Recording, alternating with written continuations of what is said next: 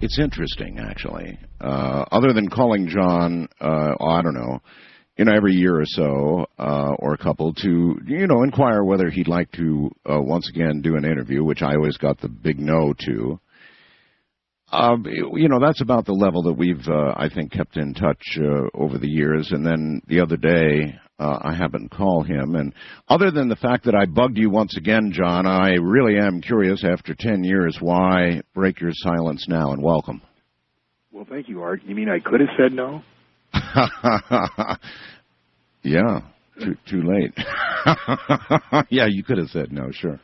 I'm serious. After 10 years of not a peep, why now? Well, the government in charge of this cover-up works so well at making your life miserable when you go around talking about this stuff that I quit, and my quality of life improved about 200%. But now the cover-up is so well in place that they certainly would not be threatened by me going on the radio once and saying what I know. Yeah, well, you lost jobs because of this, right? Yeah, I lost two. I lost one with an airline and one with a government program that I really wanted, and it was with Lockheed.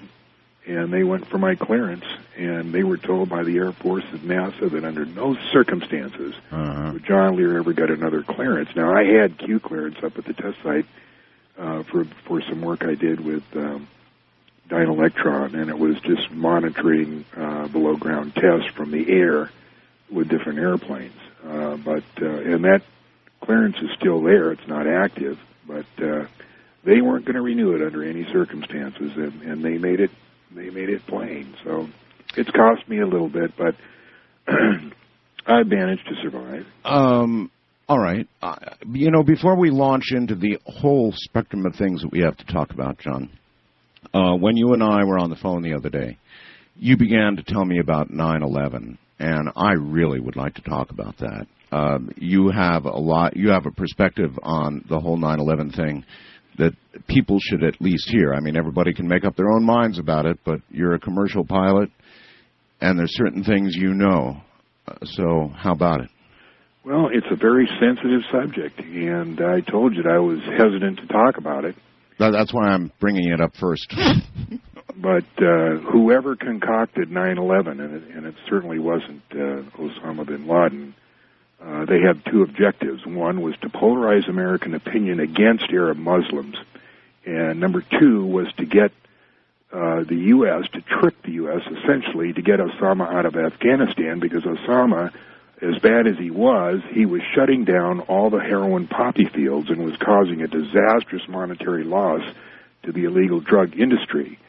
And last year, which is a year after we went into Afghanistan, National Geographic did a special on TV that ran for several months and documented the 500% increase in drugs flowing out of Afghanistan after we went in there and eliminated Osama. They actually did. I recall that. I remember that report. So you're sort of charging that we went in there after Osama to rescue the drug trade. No. Well, that wasn't what we thought. We were tricked into doing that. We were tricked into thinking that Osama was responsible for 9/11.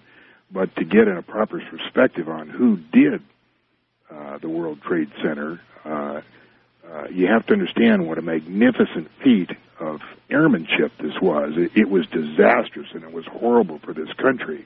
But this was not accomplished by some guys who went to Florida and got some instruction in a Cessna or a Piper. And this was not accomplished by somebody who had some right seaman in a 727. What about simulators, flight simulators? This had to be accomplished by pilots who were taken to an honest-to-God Boeing 757 simulator, which essentially is, the 757 and 767 are essentially the same cockpit. You get the same rating. And whoever, concocted this whole thing knew that on a particular day that airliners themselves could be switched because of, maintenance problems. And by selecting airlines that had that airplane, they had everything covered. So it actually took a fair amount of skill to plow into those buildings? I would say that it took about 200 or 300 hours for each pilot, and we're talking about 200 or 300 hours. You mean of simulator time? Of simulator time.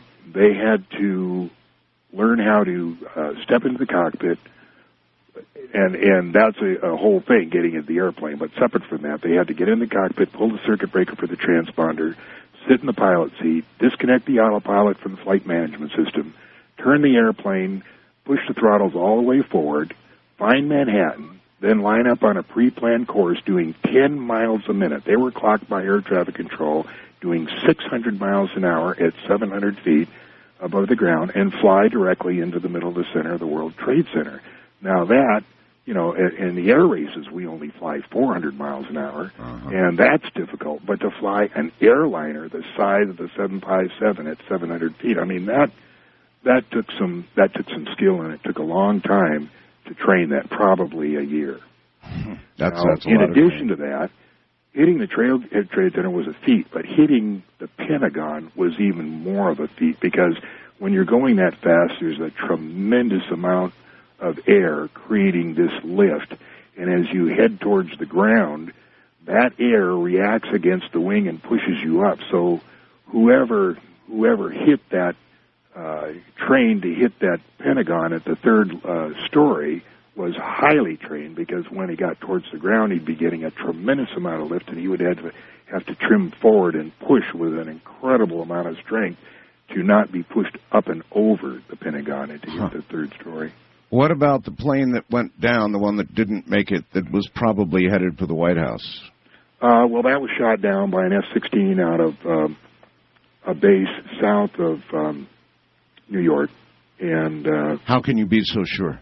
Well, because there was parts found 5 miles away, because there was eyewitnesses to it being shot down.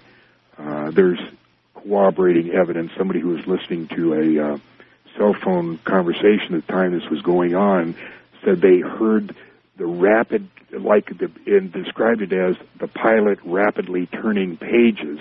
Well, that's not what was happening. It was the cannon fire hitting the fuselage, and that's what accounted for the what they called smoke in the cabin. It wasn't smoke; it was the depressurization causing the condensation. So you're saying definitely you feel it was shot down? No doubt about it. But you have to understand the government's position. Number one, they couldn't possibly reveal this information because it was just, something they had to do. The problem was that once the passengers got control of the airplane, there was no way to communicate with air traffic control and communicate with whoever was directing the attack for the Air Force. Now, you say Osama bin Laden wasn't responsible, but there are videotapes showing Osama with his lieutenant sort of laughing and joking. They didn't expect such a grand result and all that baloney. What about that? He may have been told at the last minute that, but if that's all we've got, people say, well, how come we haven't got Osama bin Laden? And the bottom line is we don't want to get him. We'd have to put him on trial, and other than that videotape, we don't have a shred, not a shred of evidence against him.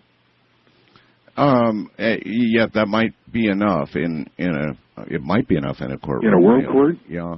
Well, I don't know. I don't know. Maybe not. Yeah, maybe you're right. Maybe there is no more evidence. I don't know. But you shocked me with some of your views on the 9/11 business. No question about that.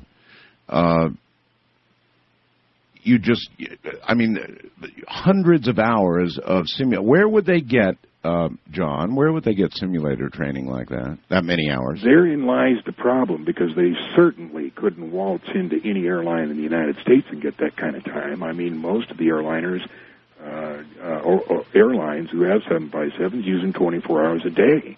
And they certainly aren't in the habit of renting to unauthorized people like somebody going in there and saying, hey, we need 1,500 hours of time. It's just not going to happen. They had to find another 757 elsewhere in the world, and you look around the Middle East, and there's certainly none there, because, at least in any Arab country, because they have Airbuses, strictly Airbuses from France. So they have to find someplace else that had a 757. How many of these simulators are there? Well, there's lots of them, but, not lots of them, but, there's certainly around. They had to make a deal somewhere. I mean, obviously they got training because they couldn't do without that kind of training. But what we've been given by the media, the mass media, that they were down in Florida getting a few hours on lighter aircraft, that just doesn't wash at all. No possibility. You talk to any pilot that knows anything about this, and that was a feat of airmanship. With 19,000 hours and all the airplanes I've flown, including air races, the Douglas B-26, I doubt if I could have done that the first time. Because really? What you're doing is you're going a mile every 6 seconds. So you had to learn where to line up, which reference points to get, where you had to be at a particular time to hit that building. It was just, it had to be planned for a long, long time. This is a tremendous amount of skill, and it took a long time to do. Particularly, they probably got somebody who didn't have, thousands of hours. They probably had to, train him from the ground up. And in this case, it was relatively easy because he didn't have to learn how to take off or land. He didn't have to learn how to do a single-engine approach. He didn't have to learn how to do an ILS or an NDB approach or anything like that. Just hit a building. Yeah. Just hit a building. John, here's something I've wanted to ask you, John, for a long time. Phil Klass is I guess a skeptic would be a kind word.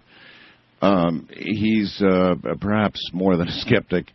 And I talked to somebody who claimed they heard a quote from you saying that in a conversation with, let me redo this line here. In a conversation with someone, you were quoted as saying that Phil Klass does what he does out of patriotism. Did Phil Klass ever say that to you? No. No.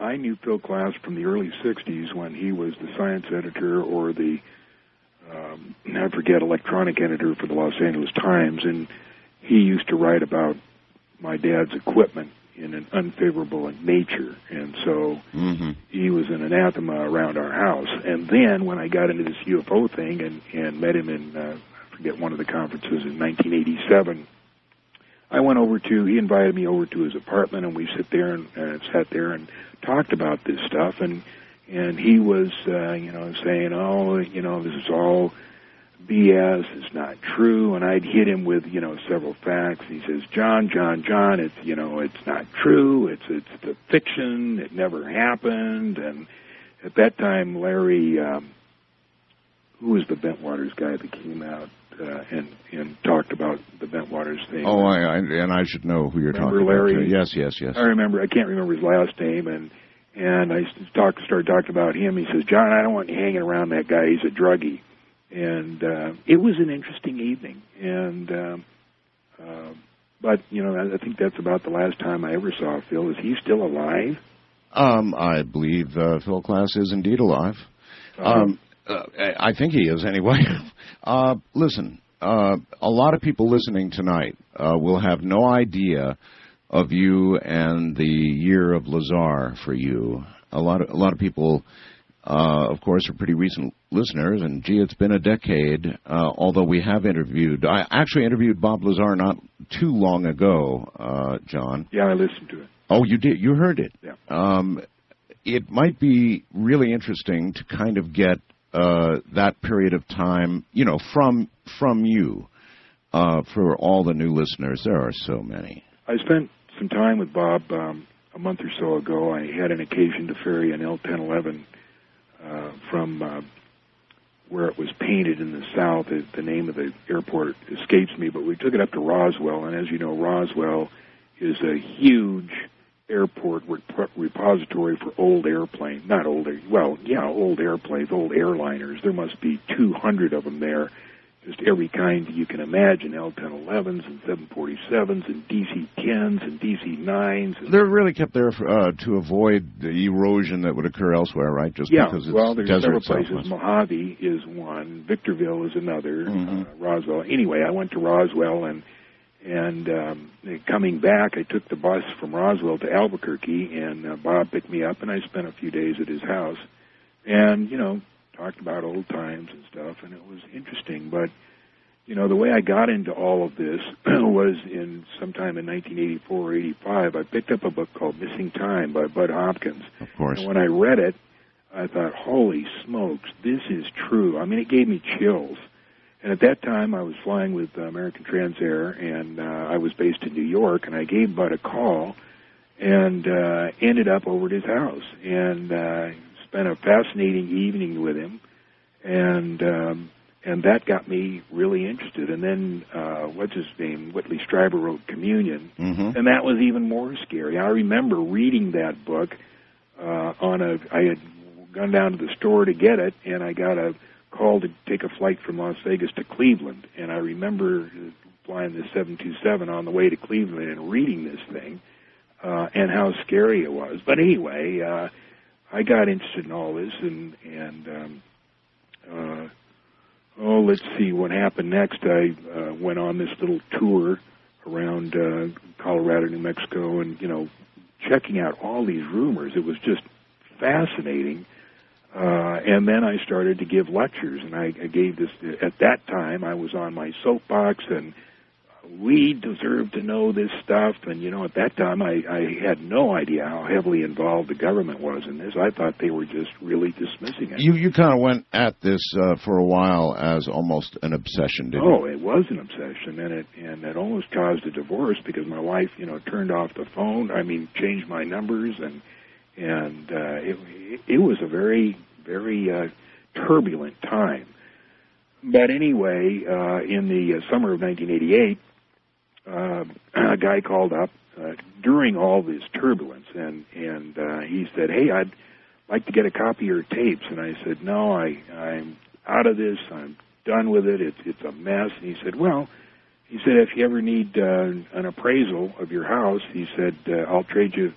He says, "I'm an appraiser." And I said, "Well, I'll tell you what, I need my house appraised. I'll trade you the tapes for the appraisal." And this was Gene Huff. Yeah, oh yes.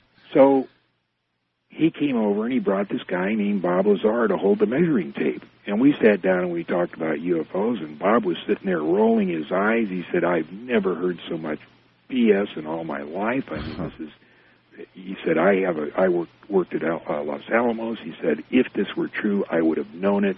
I had the highest clearance," and the people who have Q clearance think that's the highest. Yeah. So anyway, over the next few months, we got together with Gene and Bob, and I kept feeding Bob information. And like about October or November, it became apparent to him that something was going on. And I think there was 2 or 3 things that I had said. One is I said at Los Alamos, there's a facility called YY-2, which is a secret facility, and that's where they keep, the live alien. And I mentioned something else, I forget what it was. But anyway, his friends at Los Alamos wrote him back and said, indeed there is a YY-2. Now, that doesn't mean there's an alien there, but there was a secret area. So at any rate, Bob decided to re-enter the scientific community and called Dr. Teller. I was there when he made the call.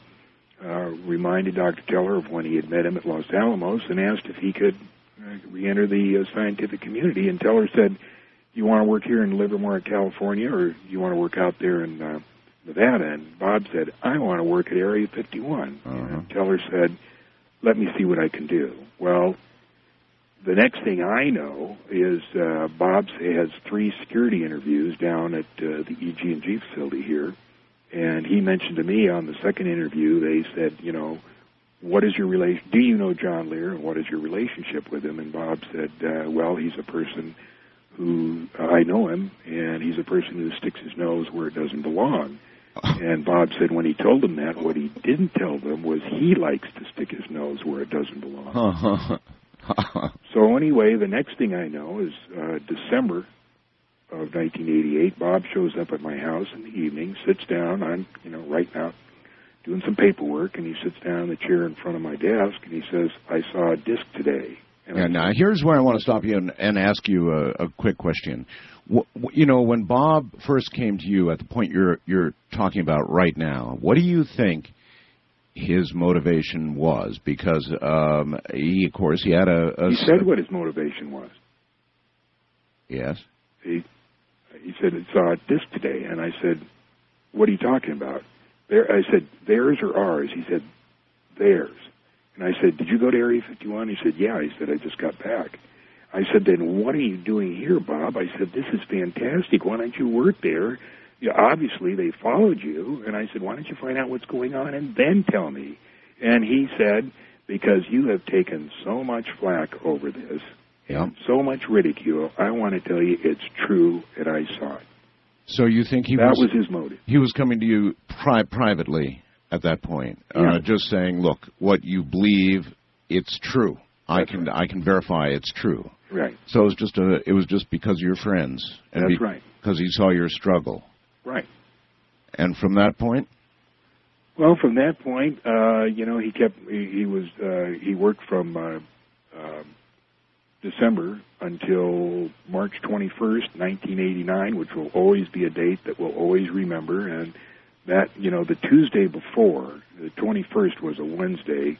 The day before, when I was over at his house, and he said, you want to go see a disc fly tomorrow? And I said, well, how? And he said, well, I know a place that we can watch it, and they always test on Wednesdays at sunset because that is the time that this road is least traveled. And I said, great, let's go. So Gene Huff and me and Bob got in my motorhome, and I think Bob's wife was with us, and we drove up there, and just south of the black mailbox, which we didn't know about then. The now infamous black mailbox. Right.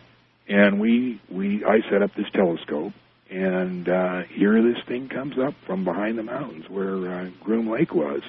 And it flitted around, and I'm trying to focus this 8-inch Celestron telescope, which is, very difficult. Bad idea. And but finally I got it, and I saw, a disc. It was oriented about 45 degrees to the horizon, and it was glowing. It was a yellowish orange, and it was glowing, and it was settling back down behind the mountains. And I said, "Quick, Gene, take a look."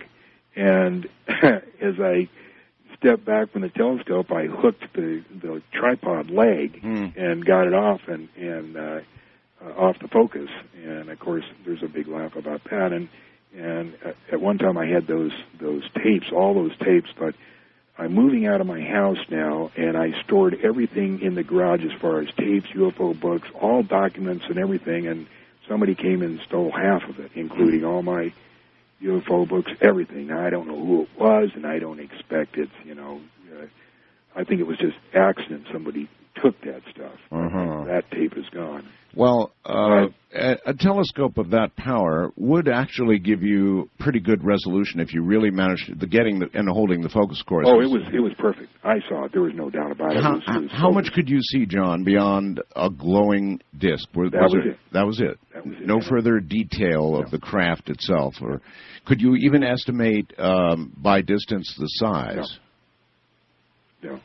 And so we stayed around for another couple of hours, and nothing happened. So we went home, and then the next Wednesday night, I was on a trip, airline trip, and I couldn't go. But I called Bob, and I said, what's going on? He said, we're going fishing tonight, which I knew, they're going up to Groom Lake. And so that was the night that I think Jim Taliani went and George Knapp went, and I think that's when George got the film that he got.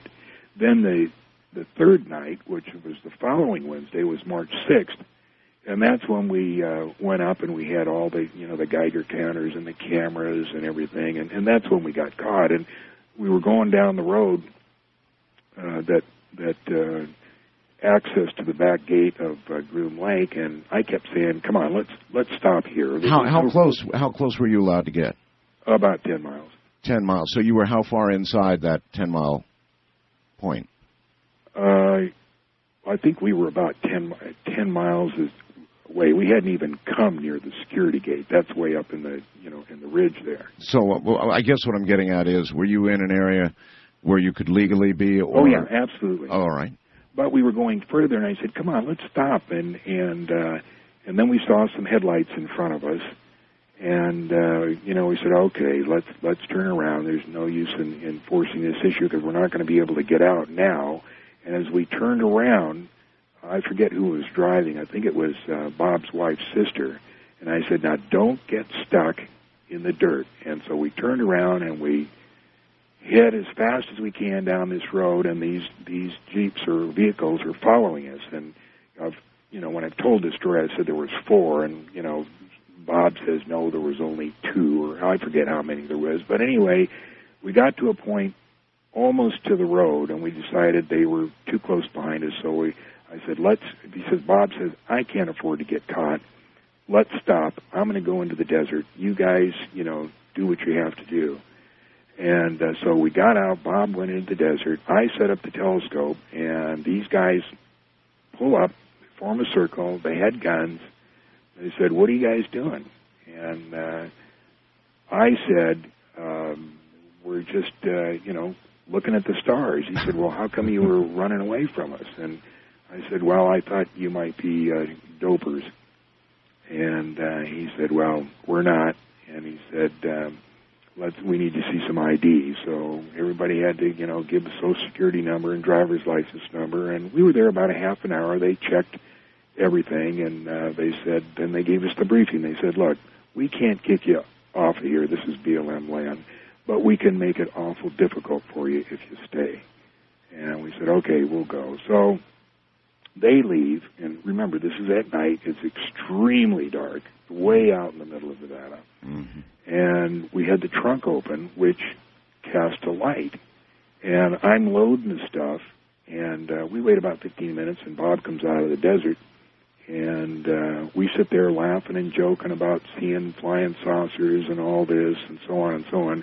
Unbeknownst to us, the security team had gone down the road just about 100 yards, and they were filming us, and they had a parabolic reflector. They were recording what we were saying. Oh.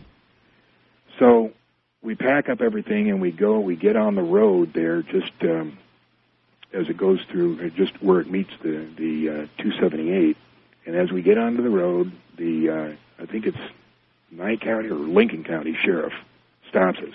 Oh. And they pull up. They got the lights going, and they got the bullhorn, and he says, all right, everybody out, put your hands on the car. And so we get out and put the hands on the car, and he comes over, and we were there about an hour. He checked ID, and he was talking to somebody, and pretty soon he comes up and he says, look, I only have 2 questions.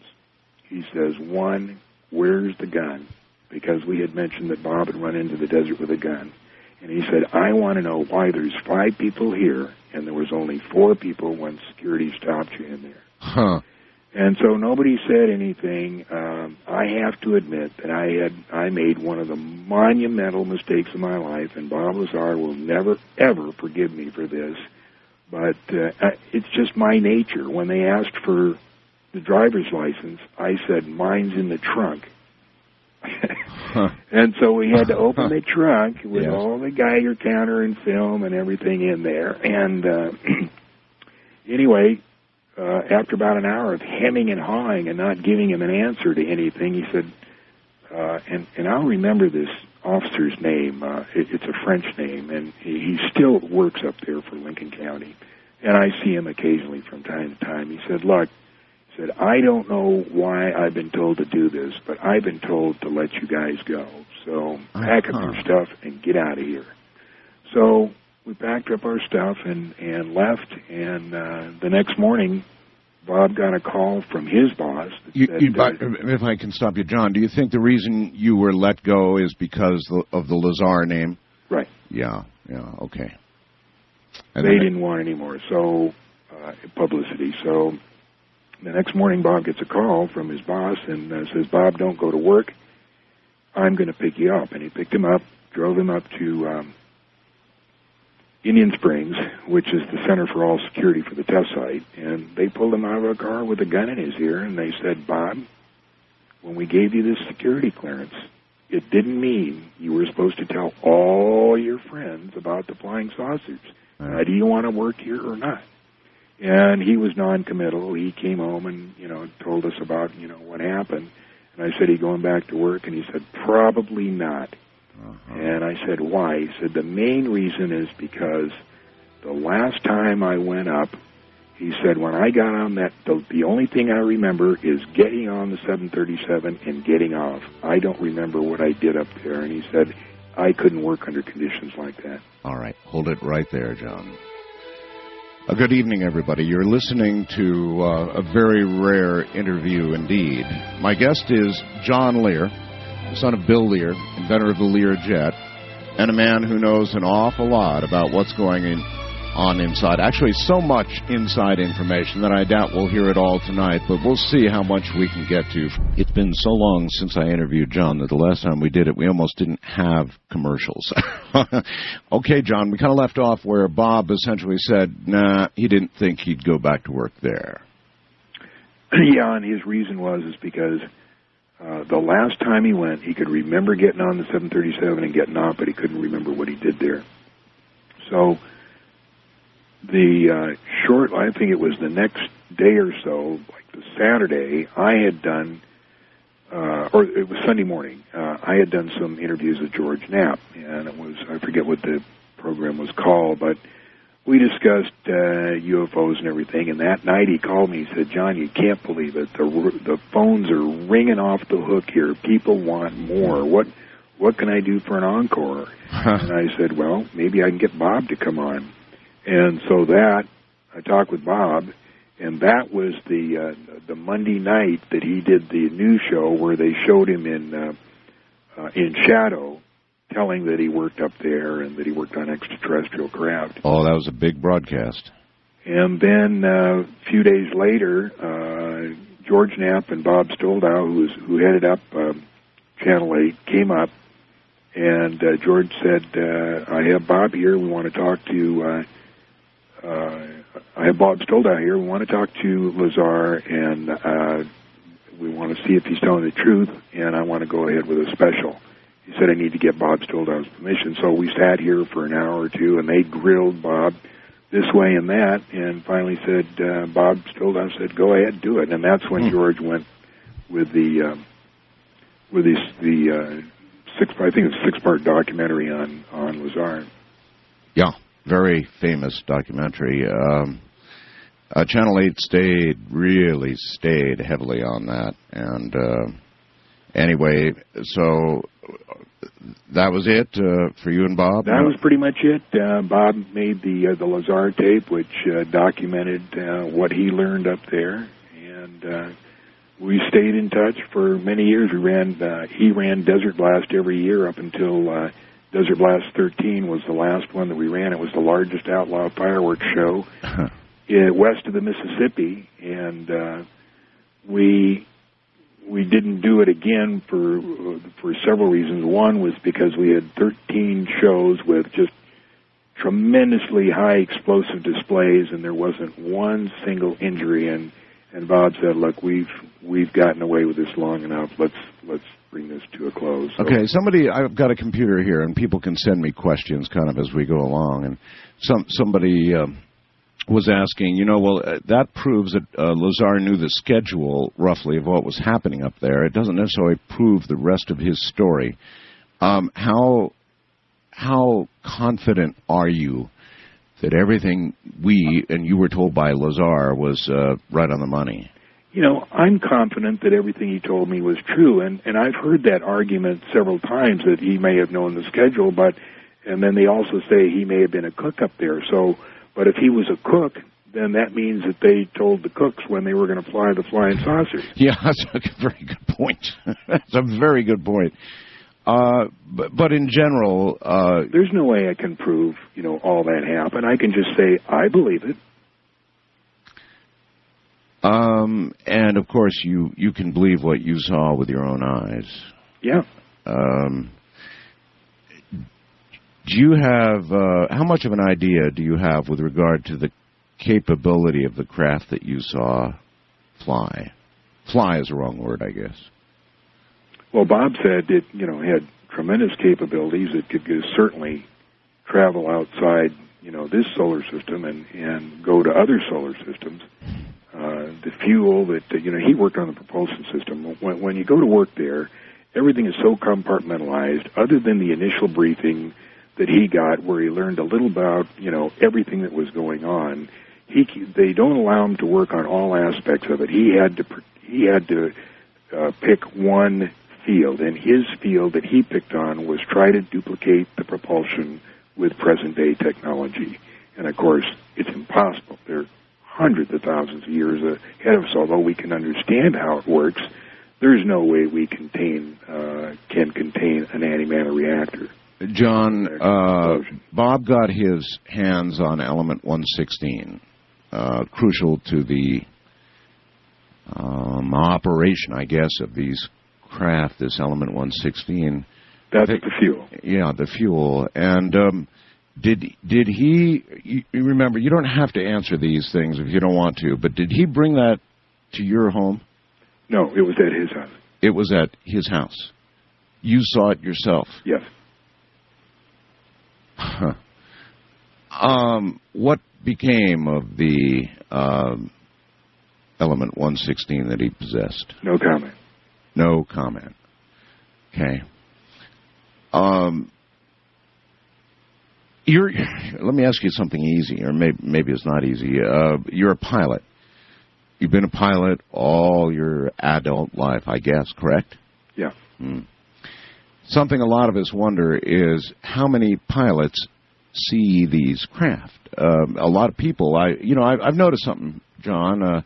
You get a lot more UFO sightings when, Mars is coming close and people are paying attention to the sky. Most people go around looking at what's in front of them or the road or whatever, and they have to. They don't spend a lot of time looking at the sky. But pilots do. They spend a lot of time looking at the sky, and many of us wonder how many pilots actually see these things.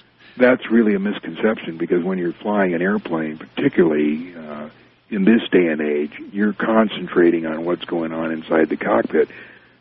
During the nighttime, even if the lights are turned down, there's no way you can see out the windows. I mean, you can press your eyeball against the window and see stars, but it's not like you're sitting there in your normal piloting position and you can see outside. You can't. And then during the daytime, your attention isn't outside. I mean, you can look out occasionally from time to time, but most of your concentration is inside. You're talking with air traffic control. You're monitoring, the instruments and paying attention to flying. You don't have time to look outside. But in answer to your questions, how many people see? Not many. I've heard some stories of guys that see stuff outside, and of course, I may have been a little different. I spent a lot more time looking outside. I remember one of the last flights that I made with one of the cargo airlines. We're very late at night, and I'm looking out, and I see this thing come streaking across the sky and then go straight up. And I thought, no, gosh, I wish the crew had seen that. And so then I didn't say anything, and then it happened again. And I thought, well, maybe it'll happen again. So I said, hey, you guys, look at this. And it happened 3 more times. And it was, I don't know what it was, but it came streaking about halfway across the horizon directly over the airplane and then shot straight up. Okay. It's a million things I want to ask you about. For example, Richard C. Hoagland, early in the early years, had some shocking stuff he said about things that are on our moon. Just incredible things, tall spires and structures and buildings and things, and just incredible stuff. And people laugh. They ought not be laughing at that, huh? No, Richard C. Hoagland inspired me to look into that, and I ordered some prints from NASA. And, of course, when you order pictures of the moon from NASA, it doesn't come from NASA. There's 3 separate places where they come from. And to go back to the middle 60s, when NASA really realized what was going on the moon, they had the Lunar Orbiter series. There was 5 camera ships they sent to the moon to make fabulous, detailed photographs of the moon. And when these came back, I mean, they were chock full of all these buildings and arches and domes and buildings. And, you know, there was a place at NASA where people spent their entire careers doing nothing but airbrushing this stuff out. And then they'd take a picture of that picture, and that would become the public information. That would become the picture that was sent out to the public. But every once in a while, you can order a picture, and they forgot to airbrush, or they didn't know it. And one thing they could have never imagined back in the early 60s was that in the 90s, that computer technology would make it possible that we could scan a photograph like that and, you know, enlarge it and find the airbrush marks. Yes. And find stuff that they didn't see, you know, looking at the print.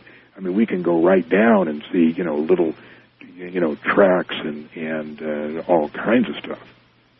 So you think they're just erasing this stuff or have erased this stuff like crazy? Oh, absolutely. To protect us from the truth. They just have a hard time keeping up with, you know, keeping this information from the public. I mean, you know, every time we send something to Mars, something happens, it doesn't work, it doesn't transmit everything. We sent Clementine to the moon, took all these fabulous pictures and spun out of control. You know, I think the guys at NASA say, you know, how many times can we do this? You think the public's going to fall for this every single time? And I imagine some guy says, well, they have so far. Let's keep it up. Well, then you've been following Richard's career to some degree. Absolutely. What a guy. All right. Well, like a year ago, John, he suddenly came up with these photographs of Mars. And, you know, I've done quite a bit of flying. I'm certainly not a pilot, but you know, when you look at these photographs, these more recent ones of Mars, even I sat here and I went, oh, my God, it's like I'm looking down at a damn city, like a city. It looks like a city from the air.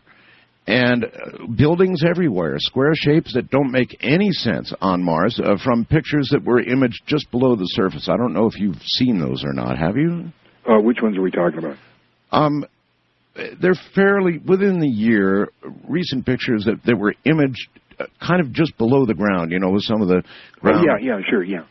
My God, well, there's ones that are above ground that are equally fascinating. They are. You know, we run into the same thing with Richard as we run in with UFO people, as everyone believes their own research, but when they hear another story, oh, that guy's full of BS. And so you kind of have to do your own as you research this. Now, the last thing I came across is, have you seen the city at Tithonia? Yes. Okay, that's fascinating. I called up the guy at Project Red Star and I said, send me that stuff. And what's so fascinating about it is, I don't know whether you can do it today, but you used to be able to go to Malin Space Systems, download the film yourself and look at it yourself. You didn't have to go and buy a CD. Yeah, it's incredible stuff. I mean, from the air, to me, it looks very city-like, John. That would imply a gigantic civilization that at least at one time, you know, was on Mars without question. Yeah. Now, when Bob was working at the test site, one of the things he saw was close-up views of Cydonia. They were taken at very close range. He said that the pyramids at Cydonia, he could see doors and windows, and you know, there was no doubt that it was, you know, it was a place where somebody lived. And so he and I had occasion to drive down to L.A. to pick up his jet car. And when we were down there, we drove over to JPL, and we went to see the guy who was head of was it Voyager that went? I lost my memory. Was it Voyager 2 that went to Mars? Well, it was Voyager. It was a Voyager. Voyager, okay. So we went in to see this guy who was head of Voyager Imaging, and we said, you know, Bob has been up to, you know, Area 51 and seen these close-up photos, but, you know, in the photos that are released to the public, we don't see this particular photo. We said this photo that he saw was taken at a very low altitude and a specific angle. We said, was Voyager tasked to ever go lower and take pictures? And the guy said, yes, as a matter of fact, we did task it to go lower, but we didn't make any pictures. Now, here's the beauty of this thing, and this is how a cover-up works. He knew that it went lower, but he didn't have high enough clearance, even though he was head of imaging, that picture was taken. John, why do you think that all of this is being withheld from us? The whole thing. Why? Why are we being protected from this information? I mean, on the one hand, you know, people call and say, "Oh, look, I could take it." You know, the fact that Brookings was there and said people would be disturbed and all the rest of it, baloney. I want to know. So the question is, why are we not being allowed to know? Why keep it all secret? The answer to that is in the form of, I'd like to do something with you, but we need a good 10 or 15 minutes, because what I'm going to do is say, Art Bell, the government has chosen you because of your vast experience with the public and what you think they can handle. And we've decided that we are going to either release all this information or not. But what we're going to do is tell you everything that we know, and then you decide, yay or nay. Yeah. And this Art Bell, it will be you. Now, I would think I would be getting set up, John.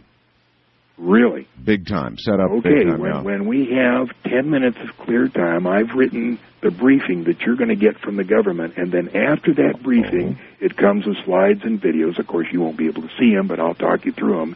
And then at the end, I'll say, Art, yay or nay. So you're going to give me a briefing, huh? Right. Okay, we'll do that in a few minutes. Apollo 17, or will that... Can you give us a brief... I mean, was there some mission with regard to Apollo 17 not fully public? Yes. Apollo 17 landed in the Taurus Littrow area, which is extremely dangerous. There's mountain peaks that go between 8,000 and 10,000 feet around the area. But what they were tasked to do on the second day was go to Nansen. And Nansen is a large, obviously constructed opening inside the South Massif, and they wanted to take a look at it. And so essentially that's been covered up, but there's a website where you can read the whole thing, see the pictures of Nansen. You get the exact what the astronauts said, and which is very, very interesting what they said. And what I'll do at the end of this broadcast, I'm going to email you about 10 or 15 websites that we're talking about, and then you can pass them on to what you like, and they can look at this Apollo 17 and Project Red Star and all the rest of them.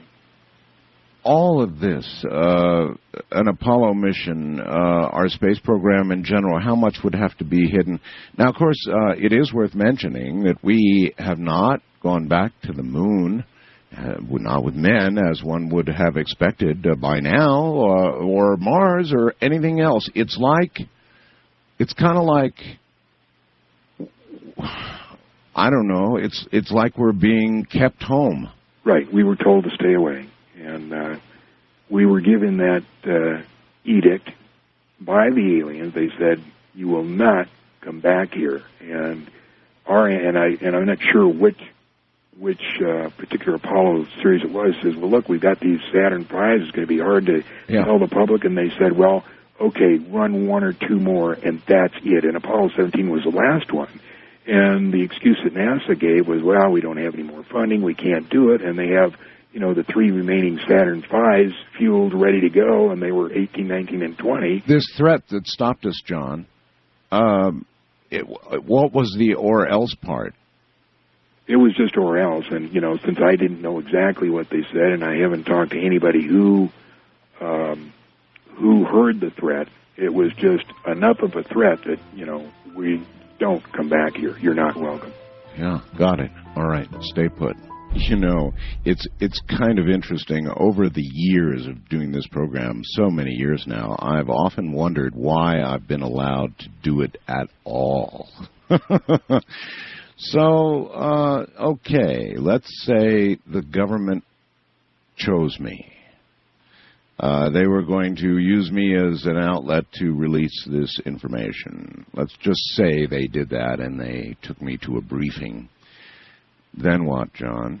Okay, they whisk you to Washington, D.C. You get limoed to this building, beautiful building. You go up into this room. They say, Art, you're the guy. If you give us the go-ahead, we're going to release everything we know to the public. And if you decide to go ahead, all major networks will be provided with information on all aspects of the cover-up. No type of information will be withheld because of the deal for immunity for all participants of the cover-up provides that nothing, no artifact, no piece of information be withheld. So here's what happened, Art. And of course, this we'll use some videos and stills. Our first UFO recoveries were in the late 30s. We made a couple in the beginning of the 40s, and then came Roswell, which the public found out about. We got 2 live aliens from Roswell. One died shortly thereafter. One lived until 1956. And we found out that so far there are 18 different alien species that we know about monitoring Earth. Some are good, some are hostile. Most are indifferent. We found out that we are the experiment or product, if you will, of an alien race who we never met and really don't know who they are. All we know is that the Greys are cybernetic organisms, glorified robots, if you will, who work here at the behest of their employers, monitoring us through abductions. We were never able to find out what the experiment is all about, except that we have been externally corrected about 65 times, and they, the aliens, refer to us as containers. There has been speculation that the souls our bodies contains is the reason for the experiment, but nothing has been proven or determined. Since 1938, we have lost over 200 aircraft to UFO hostilities and thousands of soldiers in all kinds of different kinds of action with aliens. Since that time, several 100,000 civilians have disappeared with no trace. Several thousand were eliminated by us because of their chance encounters with aliens, which we could ill afford to have publicized. A slightly more frightening phenomenon known as human mutilations have occurred on a regular basis and are similar to the cattle mutilations in that the humans are taken from the street, so to speak, and returned to the same area about 45 minutes to an hour later, with their rectums cored out, their genitals removed, their eyes removed from their sockets, and completely drained of blood. In all cases, it appears that the mutilation procedures occurred while the persons were still alive and conscious. One of our scientists speculated that apparently the human specimens had to be alive for the samples to be worth anything. Abductions occur on a daily basis throughout the United States to at least 10% of the population. And when we first became aware of this, we protested to the little gray being that we held in the captivity at the YY-2 facility at Los Alamos. But a deal was struck that in exchange for advanced technology from the aliens, we would allow them to abduct a very small number of persons, and we would be periodically given a list of those persons abducted. We got something less than the technology we bargained for and found that the abductions exceeded by 1,000,000-fold what we had naively agreed to. In 1954, President Eisenhower met with a representative of another alien species at Muroc Test Center, which is now called Edwards Air Force Base. This alien suggested that they could help us get rid of the Greys, but Eisenhower turned down their offer because they offered no technology. At this point, it became apparent to all involved that there was no such thing as a God, at least as the public perceives God. Certainly some kind of computer recorder stores information, and an occasional miracle is displayed by the aliens to influence a religious event. So this so unnerved Eisenhower that he had In God We Trust put on paper money and coins and put into the Pledge of Allegiance to reaffirm the public belief in God. Shortly after this, it was determined at meetings between the U.S. and Russians that the situation was serious enough that a Cold War should be manufactured as a ruse to divert attention of the public away from UFOs and towards some other scary threat, the H-bomb. Wow. It was also decided to keep the ruse secret from any elected or appointed official within both the U.S. and Russian government, as long as it took so long to vet these officials, and the ruse was easier to manage if the top people didn't know about it. In the late 1950s, NASA was formed to compartmentalize, containerize, and sanitize information from all space platforms and vehicles. We sold NASA to the public, claiming that all information would belong to them. Actually, they got very little, and even that was highly sanitized. Our first efforts were to keep the public from learning about Venus, and that it's a similar planet to Earth, and that its population is very similar to us, but more technologically advanced. We have learned a lot from them. Starting with the Russian Venera 1 and U.S. Mariner 2, we made Venus look like a lead-melting volcanic surface spewing sulfuric acid into a pressurized atmosphere 90 times that of Earth. And it was often the case we overdid it and wondered why no one ever asked how a parachute survived a descent into 800-degree air. We set up operations in Pine Gap, Australia to preclude any prying eyes trying to figure out what we were up to. We regularly eliminated, through extreme prejudice, anybody who was part of the operation and made the least little tiny threat about disclosure or satisfaction with the operation. Any space mission that included Mercury, Gemini, Apollo, Mariner, Voyager, Clementine, and all the rest, all data initially came transmitted to Pine Gap, and then it was relayed to JPL or wherever after the sanitizing. We had a little trouble with amateur radio operators, but we figured out when they figured out how they could intercept these signals, but we managed to deal with that. When the Russian threat began to fade, we introduced Vietnam, which kept the public occupied for over 10 years. The cover-up and the personnel to run the operation began to get bigger and bigger and required more and more money.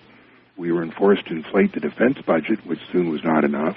Then we got into the drug business, which was still not enough. We were the ones that looted the savings and loan industry and Wall Street to boot. It is so out of control now, most people want immunity and want out.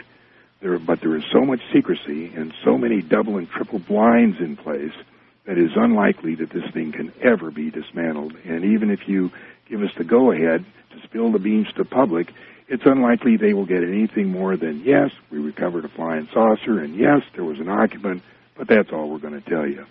So go ahead and roll the tape for Mr. Bell. What you see here are the human mutilations look like. That one was a male about 27 years old.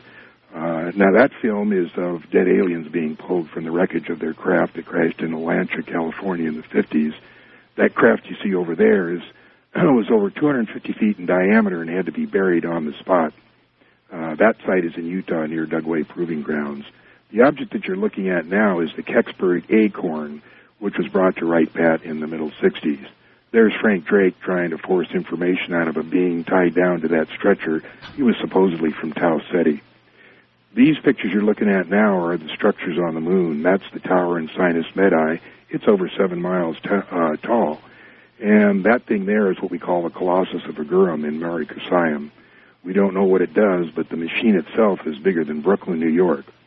Now, those are videos of the domes covering the craters. You can see that some are in a very advanced state of decay. Now, these are 5-second slides of the 18 different alien species we are looking at. That one there is the most gruesome looking. The guards at one facility are carefully indoctrinated over a period of several months, being shown pictures similar to, but not exactly like the alien.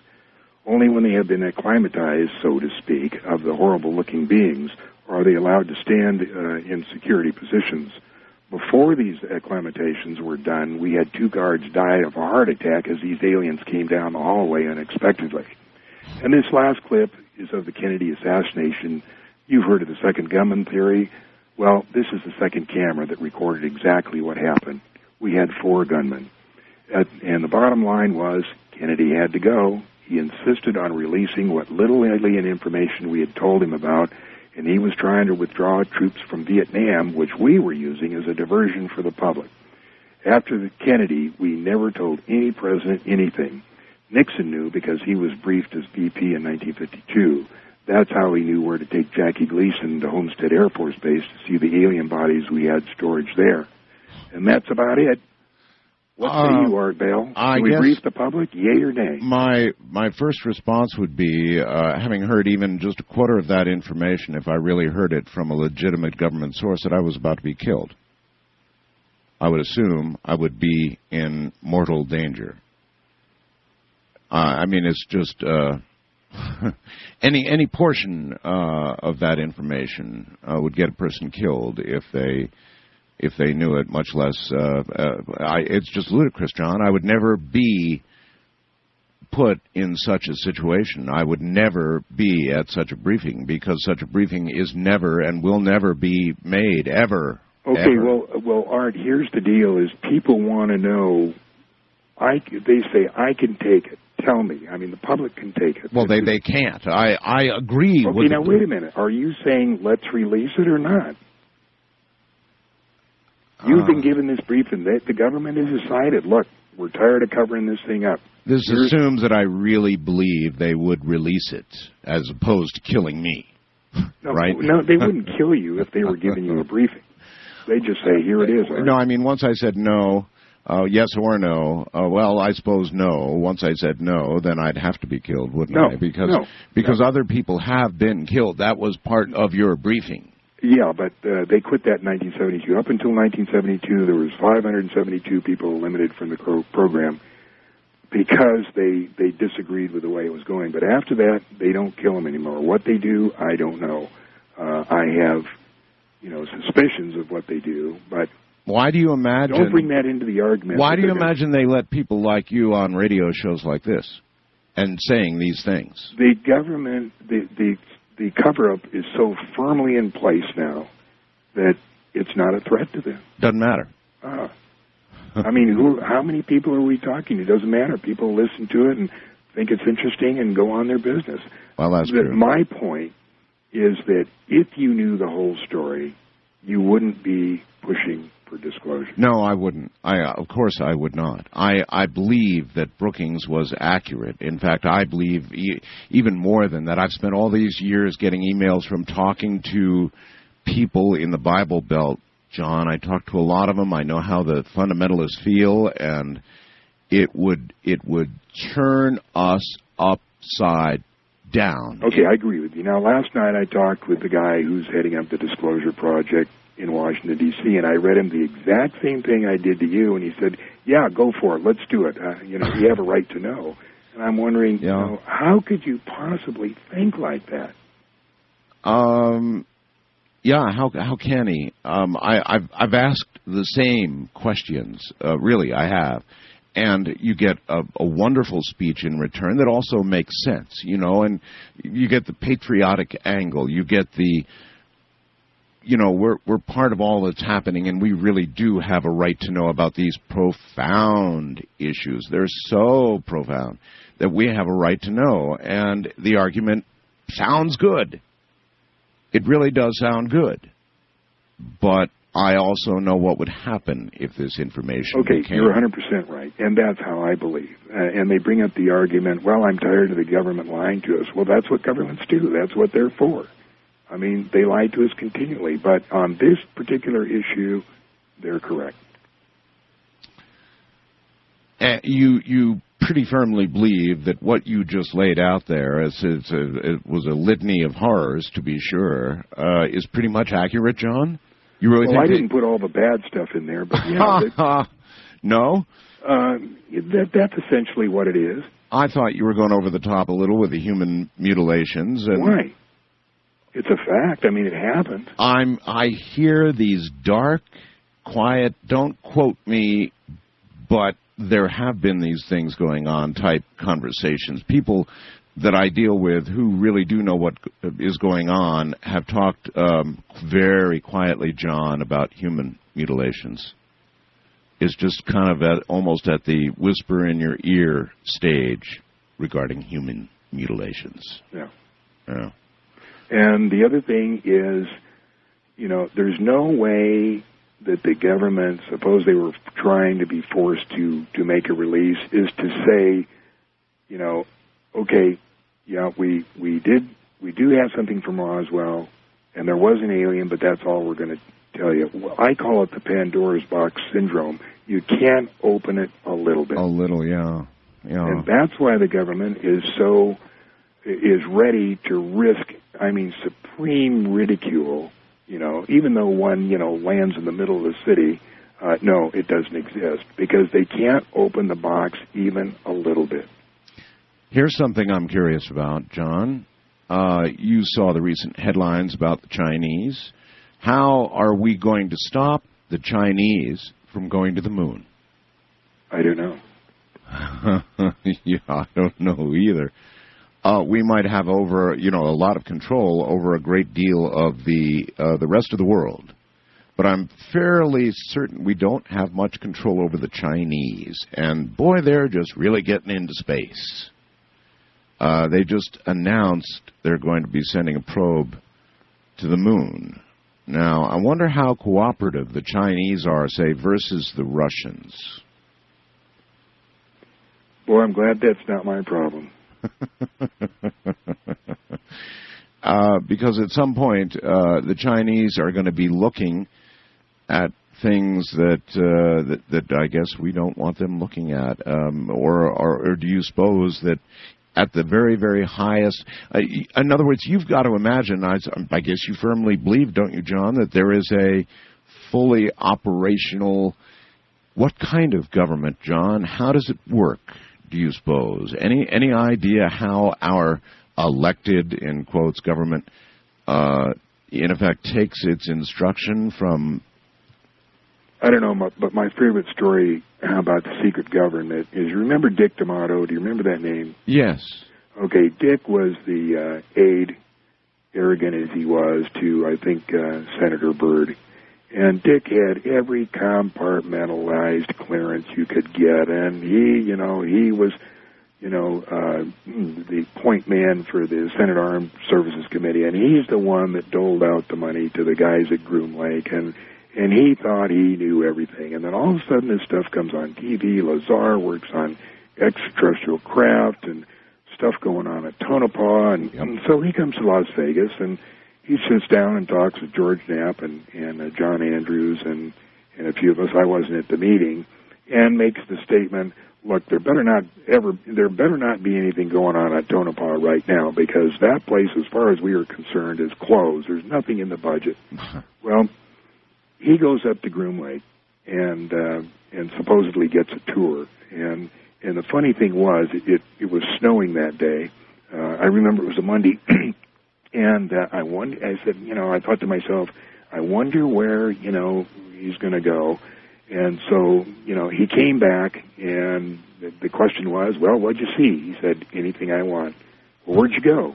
Anywhere I wanted. Really? Well, the thing is, how's he going to know where Papoose Lake is, and how's he going to find this? I mean, he wouldn't know Papoose Lake from Lake Tahoe. But the funny thing is, here, he knew that Tonopah Test Range was supposed to be closed, and here my friends at American Transair were flying in 6 times a day. So that night I called up one of the captains. I said, hey, what's the deal? Did you guys make any flights today? And they said, no, Air Force called this morning and shut everything down. And that was because, just in case D'Amato wanted to go to test Tonopah, he'd find nothing there. Wow, really? So here's a guy that had all the clearances, everything, and, they weren't good. The guys that, run this thing weren't going to give him the time of day. Hold it right there. Let me read a little of what I read earlier. During the 1980s, John tracked down and found the Army intelligence analyst who read and, as in fact says probably by accident, the U.S. government report Grudge 13, which documented the history of the UFO cover-up and details, the whole thing, the saucers, the occupants, all of it.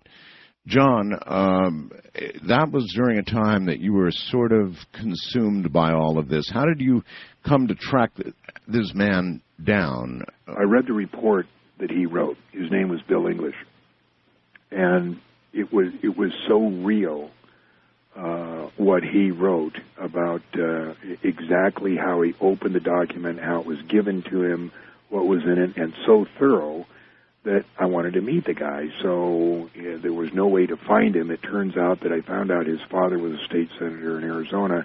I wrote to his father, and several times, never heard any answer. Then one night I get a call, and the guy says, my understanding is you want to meet with Bill English. Can I ask you why? And I told him why. And he said, let me call you later. So I got a call later, and the guy says, if you want to meet Bill English, you have to go to such and such airport at such and such time. And it was in West Virginia, I think, and sit in such and such bench and such and such date. So I arranged to be there. Oh, brother. And I sat in his bench, and I got to tell you, there were some, it was a little teeny airport, and here's some guys in, 3-piece suits walking around. Now, what they were there for, I don't know. But a guy came over and sat on the other end of the bench, a great big guy in in Western clothing and a big jacket. It was cold outside.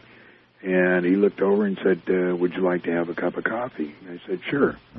So we went out, got into his car, and drove to a place, and he introduced himself as Bill English. And he lived in a trailer on a pig farm, and he was essentially in hiding. He knew he had done, something that the government didn't want, and I interviewed him for those 2 days and satisfied myself that indeed he had, How did he come upon this report? He was in a, let's see if I can, I have the report here.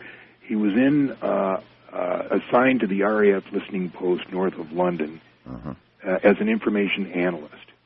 And in the course of his duties, he was asked to prepare an analysis of the elusive Grudge 13 report. He says he doesn't know why he was given it. He said that afterwards he was discharged and sent to the United States, and there's no reason why he was given this sensitive report. Now, a little background on Grudge. After Blue Book, after Blue Book was closed, they started the Grudge reports, and Grudge, there was 14 reports, number 1 through 12, and number 14 was released to the public, and they were essentially, UFO reports and nothing very interesting. And everybody wondered where Grudge 13 went, and the government's position was it was an unlucky number, and no Grudge report was assigned that number. But in fact, the real information was in Grudge 13. I don't have any reason as to why he was given that report, but he reported thoroughly on it, wrote a thing that I read, and then I went and interviewed him, and it was very interesting time. The guy really had a lot of problems. They couldn't find a job. The last time I saw him was in Sunspot, New Mexico. He lived there, with his family in a real dilapidated apartment. And of course, at that time, I didn't have that much money myself, and I couldn't help him very much. And that was, 1988. So, and I haven't heard from him since then. But most of these guys like that, whoever talked to me disappeared. For instance, the guy that was the photographer in the Air Force in Hawaii, and he was assigned TDY to San Bernardino, Norton Air Force Base, and he gets to Norton, and he's picked up in a limo with blacked out, and he was with one other photographer, and they picked up with a limo with blacked out windows, and they head north, and it was a black limo driver, and the black limo driver, about an hour into the drive, looked back and said, "So you boys going to see the flying saucers, huh?" And, they had no idea. I mean, they were, that wasn't part of their information or anything. So they drive close to 29 Palms, the Marine station there, and the driver drives onto this platform, and it's lowered inside this huge hangar. And they get out of the car, and they're asked to go into this little cubicle where they're asked to strip off all their clothing and get into a smock and booties and a hat. And then they're given a camera, and in the middle of this hangar, in a net, was a UFO, a flying saucer, about 30 feet in diameter. And there was a ladder leading up to the hatch. So he climbs up into it with the camera behind him, and he leans into the hatch, and he said to me, he said, "John," he said, "it was so shocking, it was so huge in there that I could have taken a football and thrown it as far as I could, and it wouldn't have hit the other side." And he said, "I backed out to see how big this thing was, and it was only 30 feet. And he said, I crawled back in, and there was some scientists standing there, and they told me what to take pictures of. And, I took those pictures and eventually went back, changed the clothing, got to the airport, and sent back to Hawaii." And he disappeared. And I never heard from him after he sat in the same room that I'm talking to you from and told me that story, and never heard from him again. Odd. From David in Portland, an interesting question, one that I would have made it to anyway, but please ask John if Lazar ever mentioned the word containers to him. Lazar read about containers in the briefing papers, so the military knows about this as well. Containers, ask about the containers. This means everything. And I guess maybe it does. What is the question? Well, whether Bob Lazar had ever mentioned that word, containers, to you. Oh, absolutely. Yes? Yeah, he's the 65 external corrections, and that the aliens referred to us as containers, and that was in the briefing. Now, remember, when he went to work there, every day he would be taken into this room, and he said there was, 100 or so briefings in small packets, each one was stapled, and it had, maybe 10 or 15 pages, and a number of pages would be stapled together at the back. In other words, his clearance hadn't progressed to the point where he could read the whole briefing, but he could read a little bit of it. Well, this must be the core, or might be the core issue that drives everything. That is, who we are. I mean, all of these different alien races interested in us. Now, we're something, but it doesn't seem like we're that much, unless our souls have value. Well, if I haven't made it clear, we are an experiment. We're their experiment, and it's been going on for hundreds of thousands of years. And the experiment is with the soul. Well, we're their experiment, but yet we have souls. I don't know, John. The souls are real. They go on forever and ever. They're recycled. You have many, many, many past lifetimes, but for some reason we're not allowed to remember those. We can't profit from previous lifetimes. Now, every once in a while there's a short circuit, and people do remember very clearly lifetimes that happened 500 years ago. Yes. They can go back to England. Yes. They can trace names. They can give you names, people in the cemetery, who they were there, the whole thing. So there's no doubt about the soul goes on, forever and ever. But it must be at the core of all the interest. I mean, the big question is, why are they so damn interested in us that they would dissect us, mutilate us? Oh, no, wait a minute. Now, don't confuse the dissecting and mutilating with the people who are doing the experiment. That's somebody else. Well, you say the people doing the experiment. What about the word God? I mean, are they... If they created us, if we are their experiment, then to us they would be our God. Absolutely. Very disturbing concept. Or do you hold out that there would be? I mean, you said absolutely. Do you hold out there would be a God separate from? No, that's opinion. No, there's not anybody else. There's just them. Now, I'm going to get a lot of flack over that, but in fact, that's the story.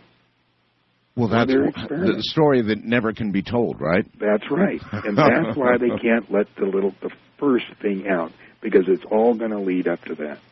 Did you, at some point, 10 years ago, get completely satisfied? Did you, sit down at your desk one day and say, okay, for John Lear, I know as much as I need to know now. I'm satiated, book closed. That was part of it. And part of it was the continual, and there's a word for it, harassment? Very subtle harassment. Very subtle. Nothing you could put your finger on, but, nothing went right. And then when I quit talking about it, things improved. Got a job, and as long as I kept my mouth shut, everything was fine. And now you just don't have that... and then Art Bell calls. That risk.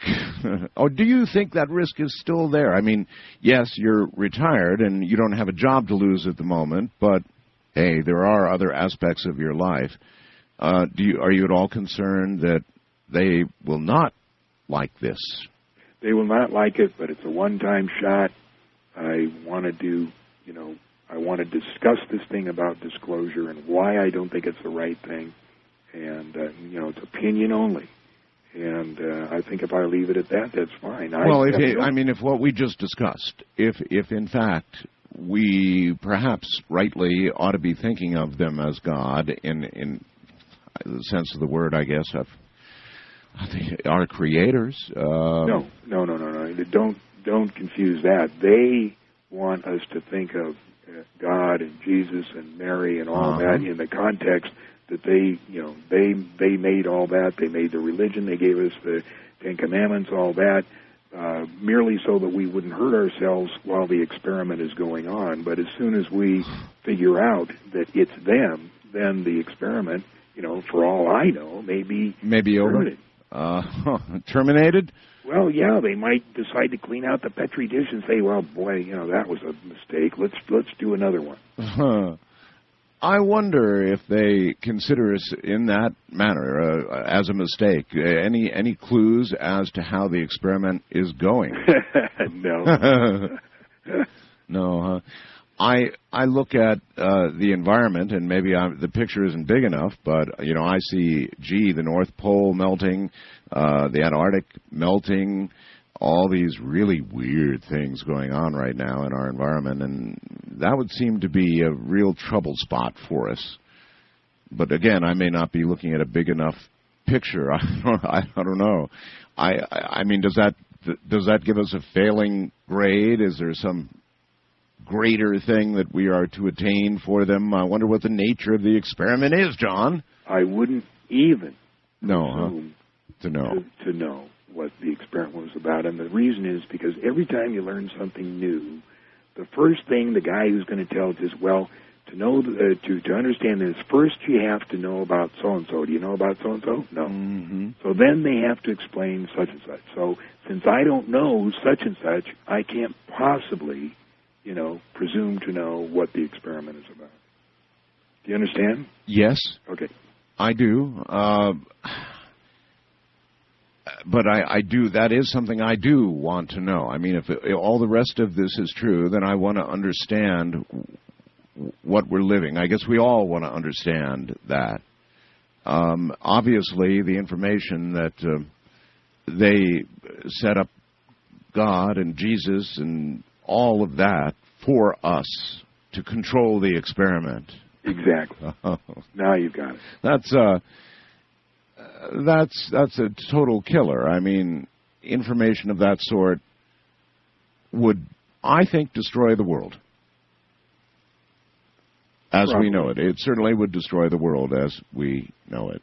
Yeah. And then so were these other religions? I mean, was all of man's religion, Buddha, all the rest of it, Buddhism? And I can only say probably, because the only thing that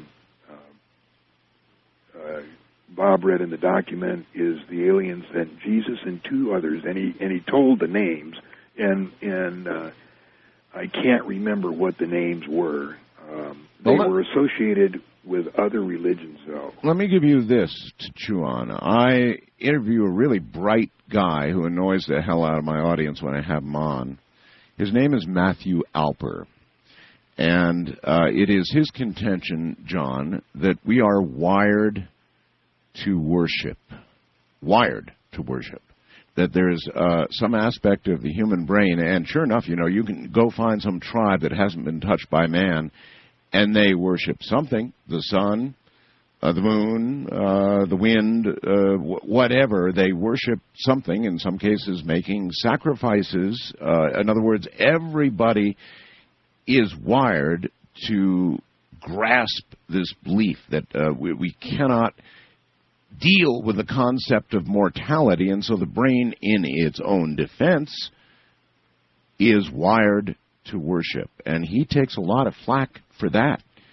But doesn't that kind of make sense with what you just said about our creators and the experiment and all the rest, wired to worship? I would agree that we're wired, but we certainly have to.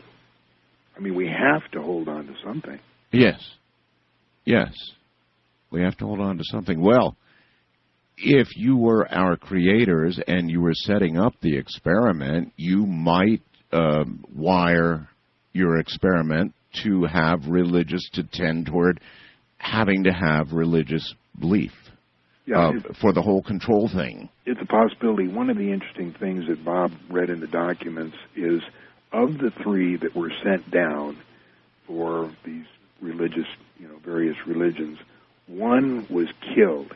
And he said he read 18 pages of the search that the aliens made to find him. And throughout the 18 pages, it was fraught with the idea that they couldn't believe that mankind had destroyed this individual that they spent so much time making.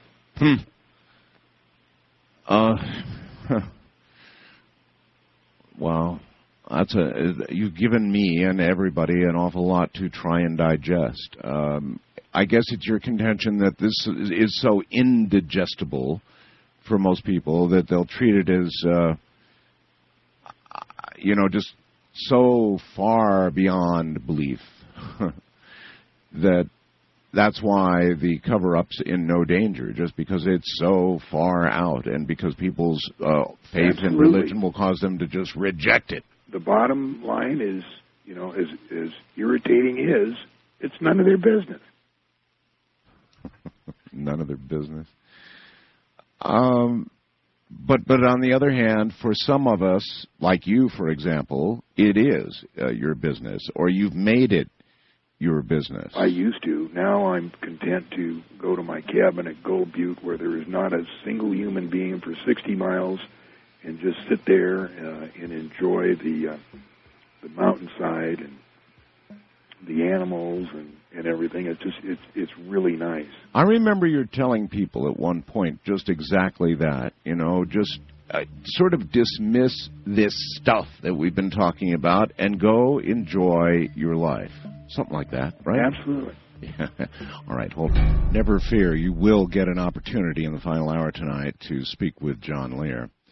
Paula in Kansas City, Missouri writes, "Hey Art, John's hypothetical briefing was a trial balloon of the real briefing. Your answer should be yes.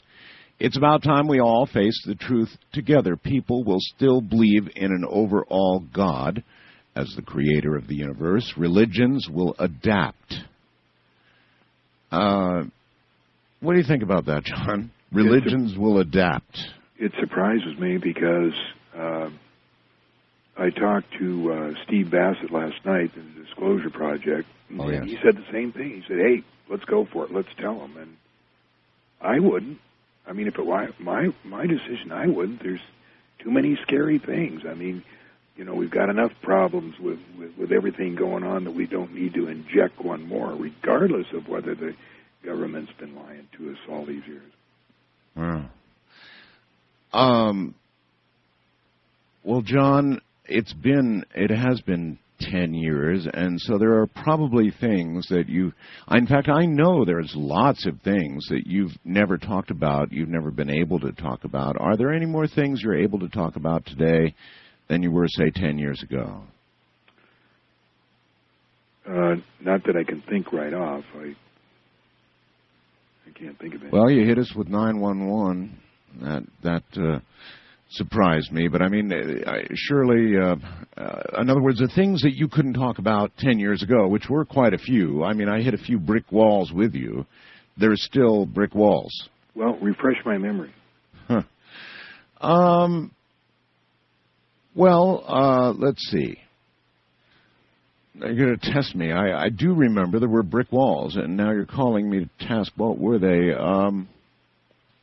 Well, I don't know if I ever asked you about what people are calling chemtrails, but since you're a commercial pilot, that'd be a cool question.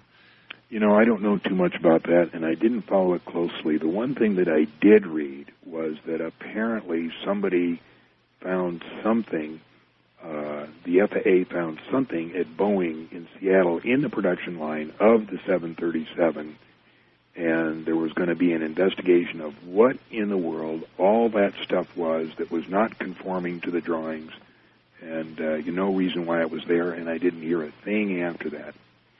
Now, well, you would know a lot more about contrails than the average person, being a commercial pilot. Probably, somehow or another, you'd know a lot about contrails. Has there been, in recent years, something in contrails that is abnormal, that's different?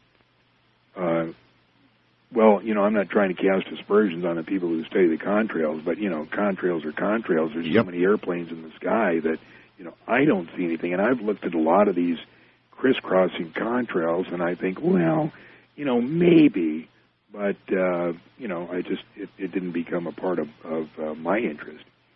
Uh-huh. So, there were certain attributes that were said to accompany some of these things that might be seen as contrails, but really contained different chemicals.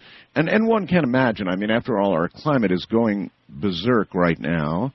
It may be that somebody in our government recognizes that fact. There have been various theories. One is climate modification of some sort. Another would be mass inoculations in view of terrorist threats or something like that. And after all, there is a history of our government having conducted experiments on its own people. There's a long, rich history of that, John. Right. So, but you never really specifically paid enough attention to suggest there might be more to some contrails than would appear to be the case. No, I'm not saying that they couldn't be. It's just that I don't. It's not in my interest. Here's another person who objects, and Larry up in Canada says, if it could be proven 100% for sure, no doubt that there's no eternity, that this is it.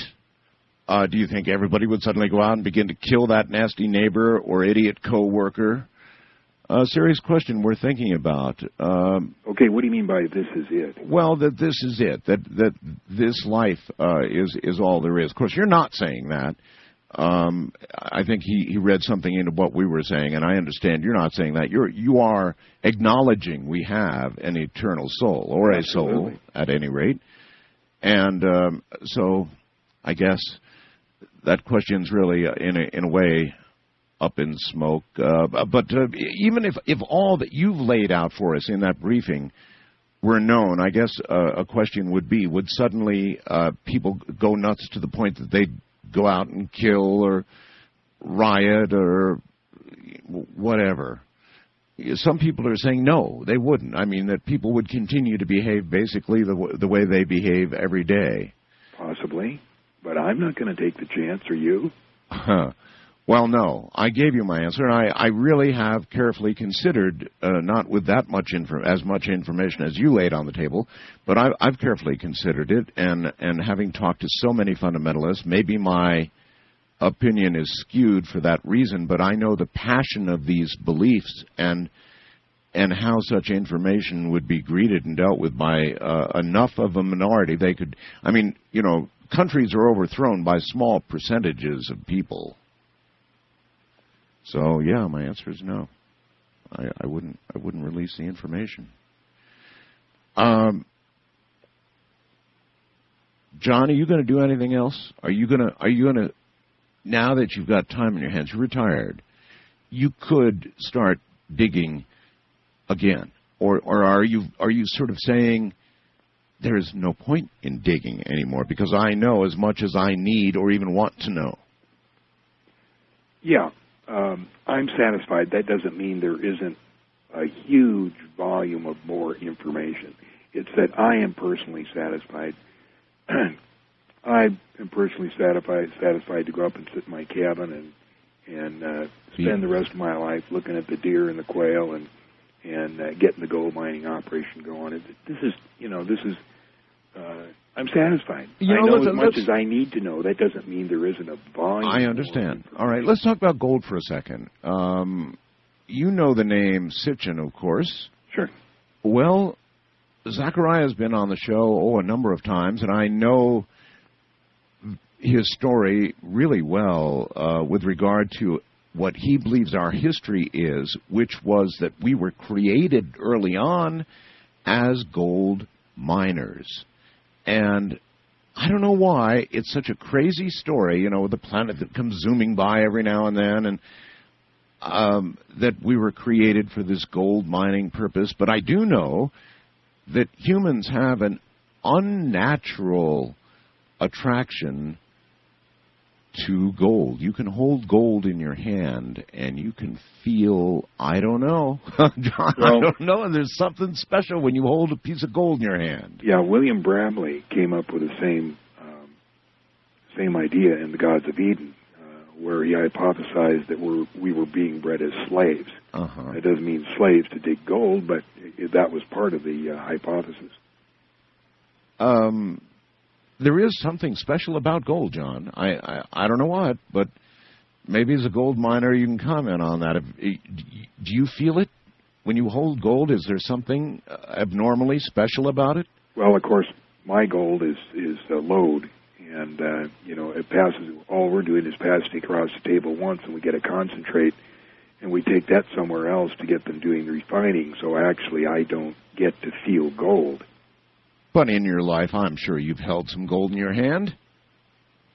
Yeah, I have that gold bracelet I got in Laos.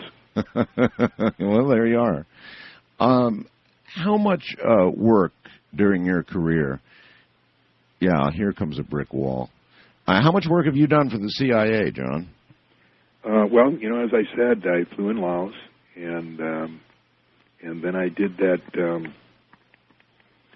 When you say for the CIA, everything after Vietnam, when Air America went on strike with the agency after that went all to, contract carriers.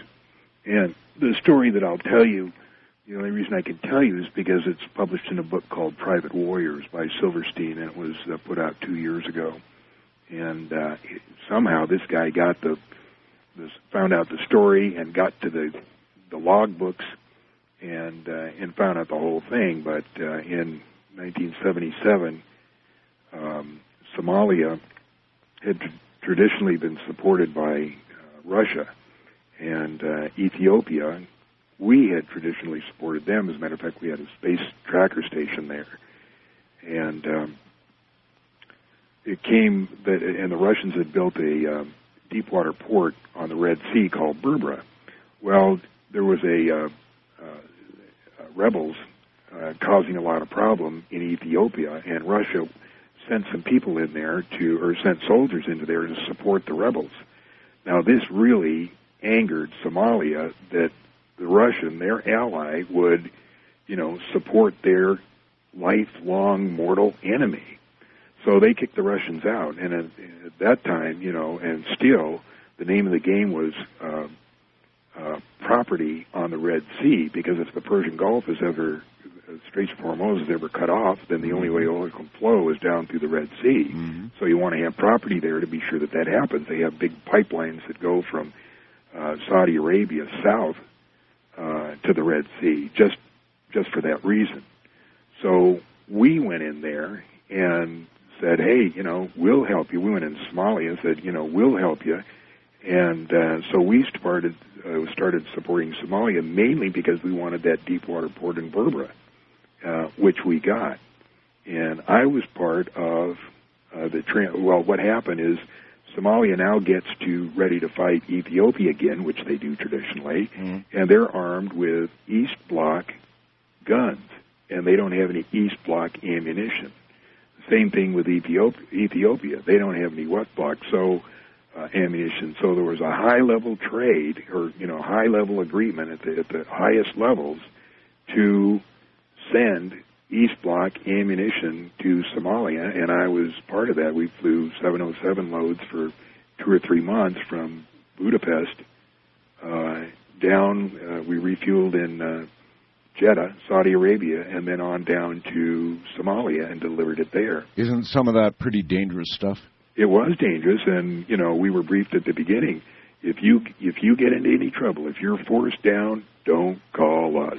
Don't call us. No, that's the deal. That's the deal. That's why you get all that money. Don't call us. Over the years, John, how aware of by air drug and gun running have you been? I don't understand the question. Over the years in the airline industry and piloting, how aware of, how massive, I guess I should say, is it understood that drugs and guns are regularly smuggled? Oh, all the time. I mean, it's different now because, you know, a lot of the drugs come from South America, and they have so many ways to get it into the United States that it's just an impossible task to keep it out. Any thoughts on the war on drugs? As far as? Well, just thoughts on the war on drugs in general. Well, is this a war we should be even fighting?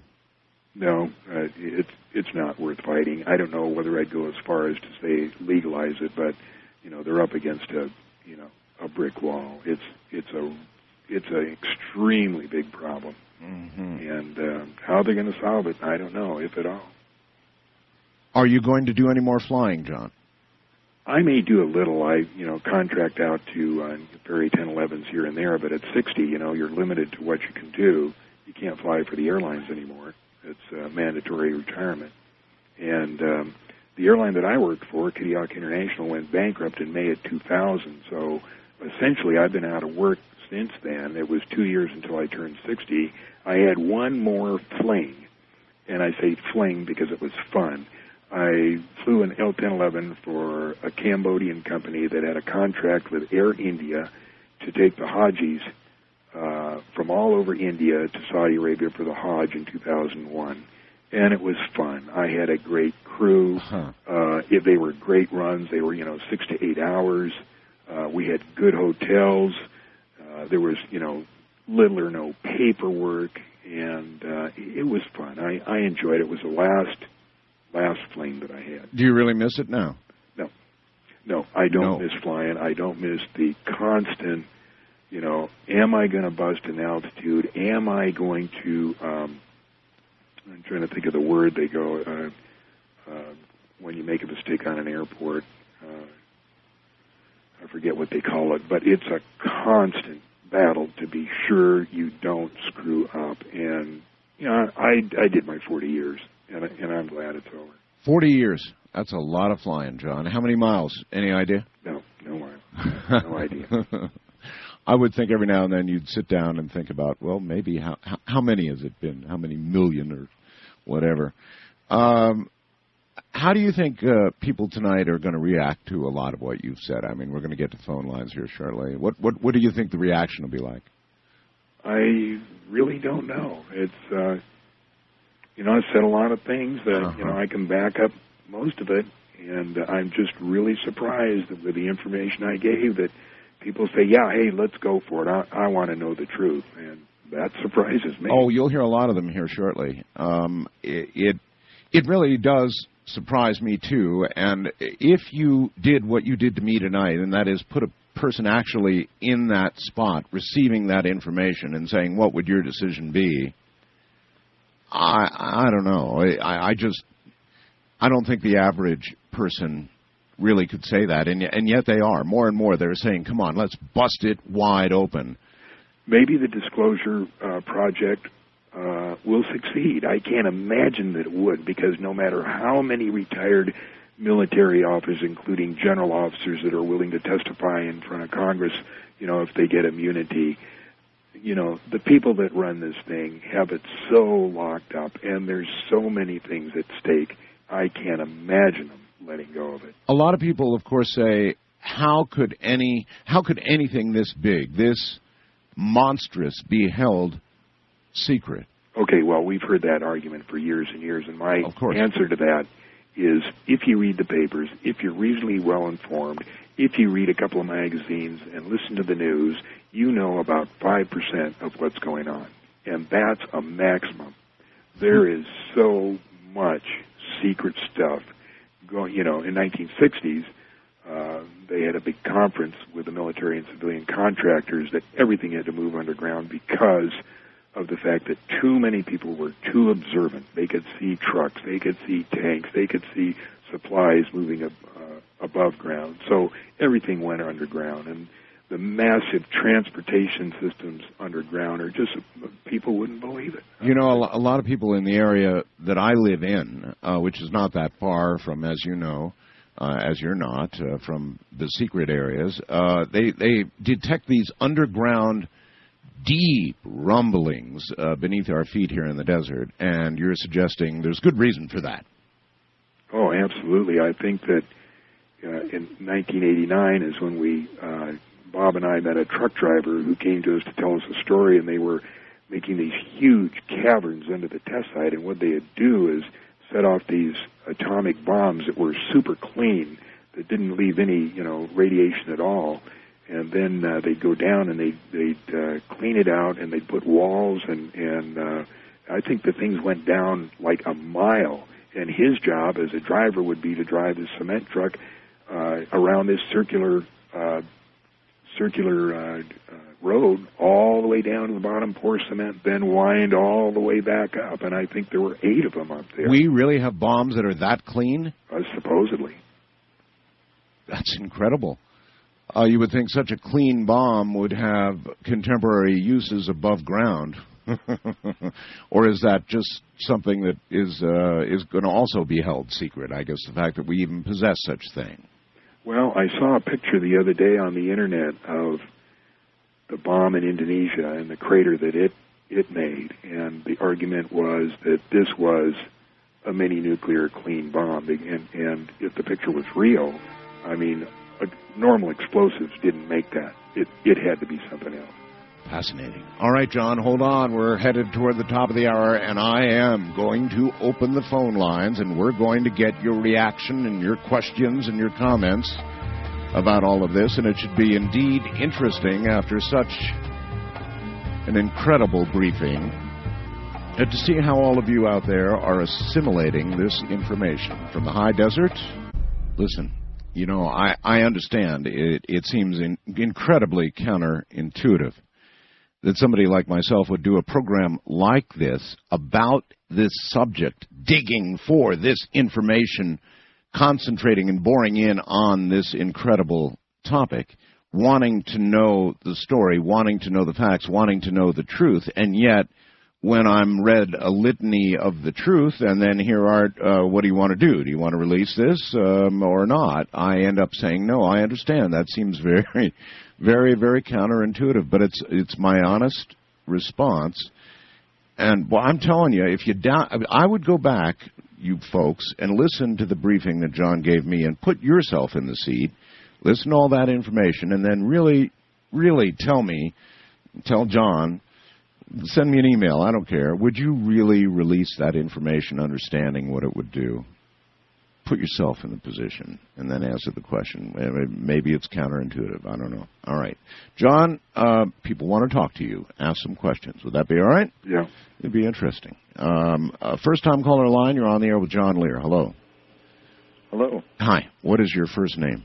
Oh, hi. My first name is Dan. Okay, Dan.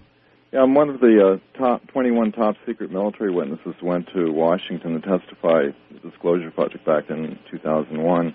I met with John in Rachel, Nevada, about 10 years ago with a group with Bob Lazar. There was a top-secret document that was directed to Magi Control regarding that meeting in the disclosure book. I just wanted to say that one of the things I did, I handled a fax thing on the Disclosure Project website, and we've got over 20,000 faxes that went into Washington, and I personally met with senators in Congress on Capitol Hill. Mm-hmm.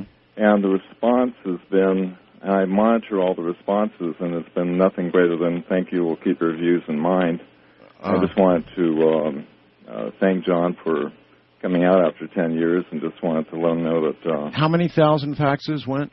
20,000. 20,000 faxes. Okay, John, if you could talk to, I don't know, maybe Dr. Greer, for example, and you were to sit down with Dr. Greer and talk to him about what he's doing, what would you say to him? Now, Dr. Greer, is he the Disclosure Project? That's right, yes. Mm-hmm. All the best. Just wish him all the best, huh?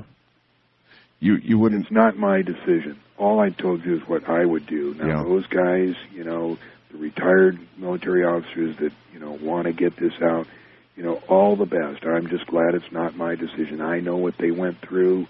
I know all the stuff that and the reasons why it should be done, and I wish them all the best. Okay. Wildcard line, you're on the air with John Lear. Good morning. Hello? Hello? Yes, hello. Hi, Art. How are you? I'm all right. What is your first name? My name is Pam. I'm from Tennessee. Oh, you sure are. Huh. All right, hon, what's up? This is concerning 911. Okay. My husband is a Muslim from Iraq, and he has told me things since 911 that has really kept me upset, and I'm beginning to believe now that I've heard from John that he is right. He told me that bin Laden was not responsible for the towers. He told me that it had something to do with the government, and I could not believe that our government would have anything to do with this. What kind of position is your husband in to know these facts? I don't know. He is on the news all the time. He gets on his computer and pulls up that Al Jazeera, I don't know how you say it, paper. And, of course, he and his friends talk all the time. Mm-hmm. He calls Iraq all the time. There are, in fact, thank you, there are many people who believe, as you do, John, or are coming to believe that there's a great untold story about the whole 911 thing. And I guess there is. Do you ever think there'll be full disclosure on that? No, not in a million years. Not in a million years. Any more than the full disclosure on the TWA 800. The way that thing was covered up was just disgraceful. In your opinion, there was no question it was a missile that brought that airplane down? Absolutely no question. Okay. East of the Rockies, you're on the air with John Lear. Good morning. Hello? Hello. Hello, East of the Rockies? Yes. Wonderful. Art Bell, what a pleasure and a privilege. John Lear, yes, I would have to agree that not in a million years the government would admit to 9/11. I think in some odd, twisted way we need the financing to have a somewhat rational reason to, extend our power. Okay, now, realize I'm not saying our government had anything to do with that. No, I would agree. However, your information and you presently kind of go out to the country and look at the deer and enjoy the simplistic ideas of life? That's what I like. Yeah. Oh, I love that too. And Henry David Thoreau did that in a lot of things, and he was said to be someone that was against society. And sometimes, we fear what we don't understand. And I think, kudos to both of you. All right, sir. Well, thank you very much. John, the war itself with Iraq. Any comments on the war with Iraq?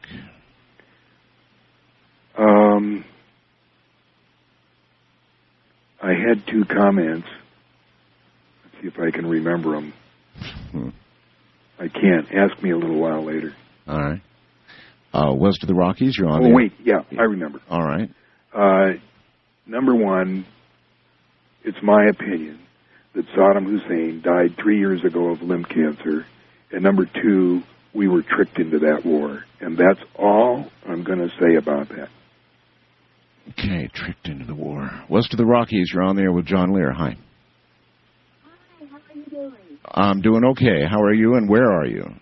I'm doing great. My name is Barbara, and I'm from Laguna Beach. Okay, Barbara. California. Right.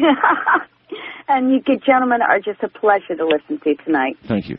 I grew up around this stuff. My father was in SAC for over 30 years, and he's got about 13 years on Mr. Lear.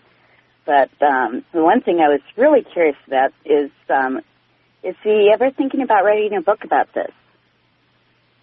No. Sir, no.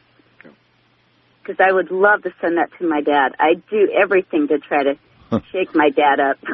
Okay, well... he won't give me any answers. Well, thank you very much for the call. And it is an interesting question in a way, John. Almost everybody who does the kind of stuff that you did with Bob and others and is aware of the kind of information you have, everybody writes a book, but you're not going to do it, huh? Well, let me answer it this way. I once proposed, while this thing was going on with Bob Lazar, a little thing we could do to harass Area 51. He said, John, we've tickled that dragon enough. Yes. That's my answer as far as a book. I've tickled the dragon enough. Okay. First-time caller line. You're on there with John Lear. Good morning. Hello? Yes. Hello, Art? Yes. Yes. What a pleasure to speak to you. Thank you. Mr. Lear. Yeah. I do have a question. You were saying that perhaps we may be someone else's experiment. By extension, and I realize this is a bit over the top, but what do you think the possibility is that perhaps whoever they are, the entire universe is their experiment, in which case, for all practical purposes, they would be gods? Possibly. That's a very good point of view. Yeah, it is a point of view. And that would make them gods. But, I mean, I just finished reading a book, a very interesting book called The Daughter of God, the premise being there were two saviors. And the further premise be that the Catholic Church went to extraordinary lengths, including murder, to prevent that information from ever getting out, that it would so destroy belief systems. Which information? That there had been a second savior. In fact, that the second savior had been not male but female, and hence the name, the title of the book, The Daughter of God. But even that kind of information would be so disruptive to society in general that people would be killed to prevent its release. That there were, the premise of the book was that there were hardcore facts that such a savior existed, and of course you can imagine, at any rate, I don't want to ruin the book for anybody, but that would be disruptive information. On the wild card line, you're on the air with John Lear. Good morning. Good morning. It's so great to have you, Art. My question, Mr. Lear, is this. Some time ago, a couple of years ago, like most Art Bell fans, I fell asleep on the show and I woke up, so I don't know exactly who said this. But I woke up and I heard somebody say that the United States government was abducting people to work as slaves on the moon. It's bad enough if it's aliens, but our own government. Have you heard of this? Do you know whose theory this is? And how does the royal families of the world, how do they work into your general theories as well? I've not heard such a rumor, John. No, I haven't heard that. It sounds like somebody might say that, but I haven't heard that particular rumor. Now, in the briefing that you gave me earlier, you clearly alluded to the fact that we'd had dealings with the aliens, that a deal had been cut to allow some abductions for whatever motivation and reason they wanted to do them in return for technology. Is that still the case as far as you know, that we're being more or less shut out from getting this new technology that was promised? That was,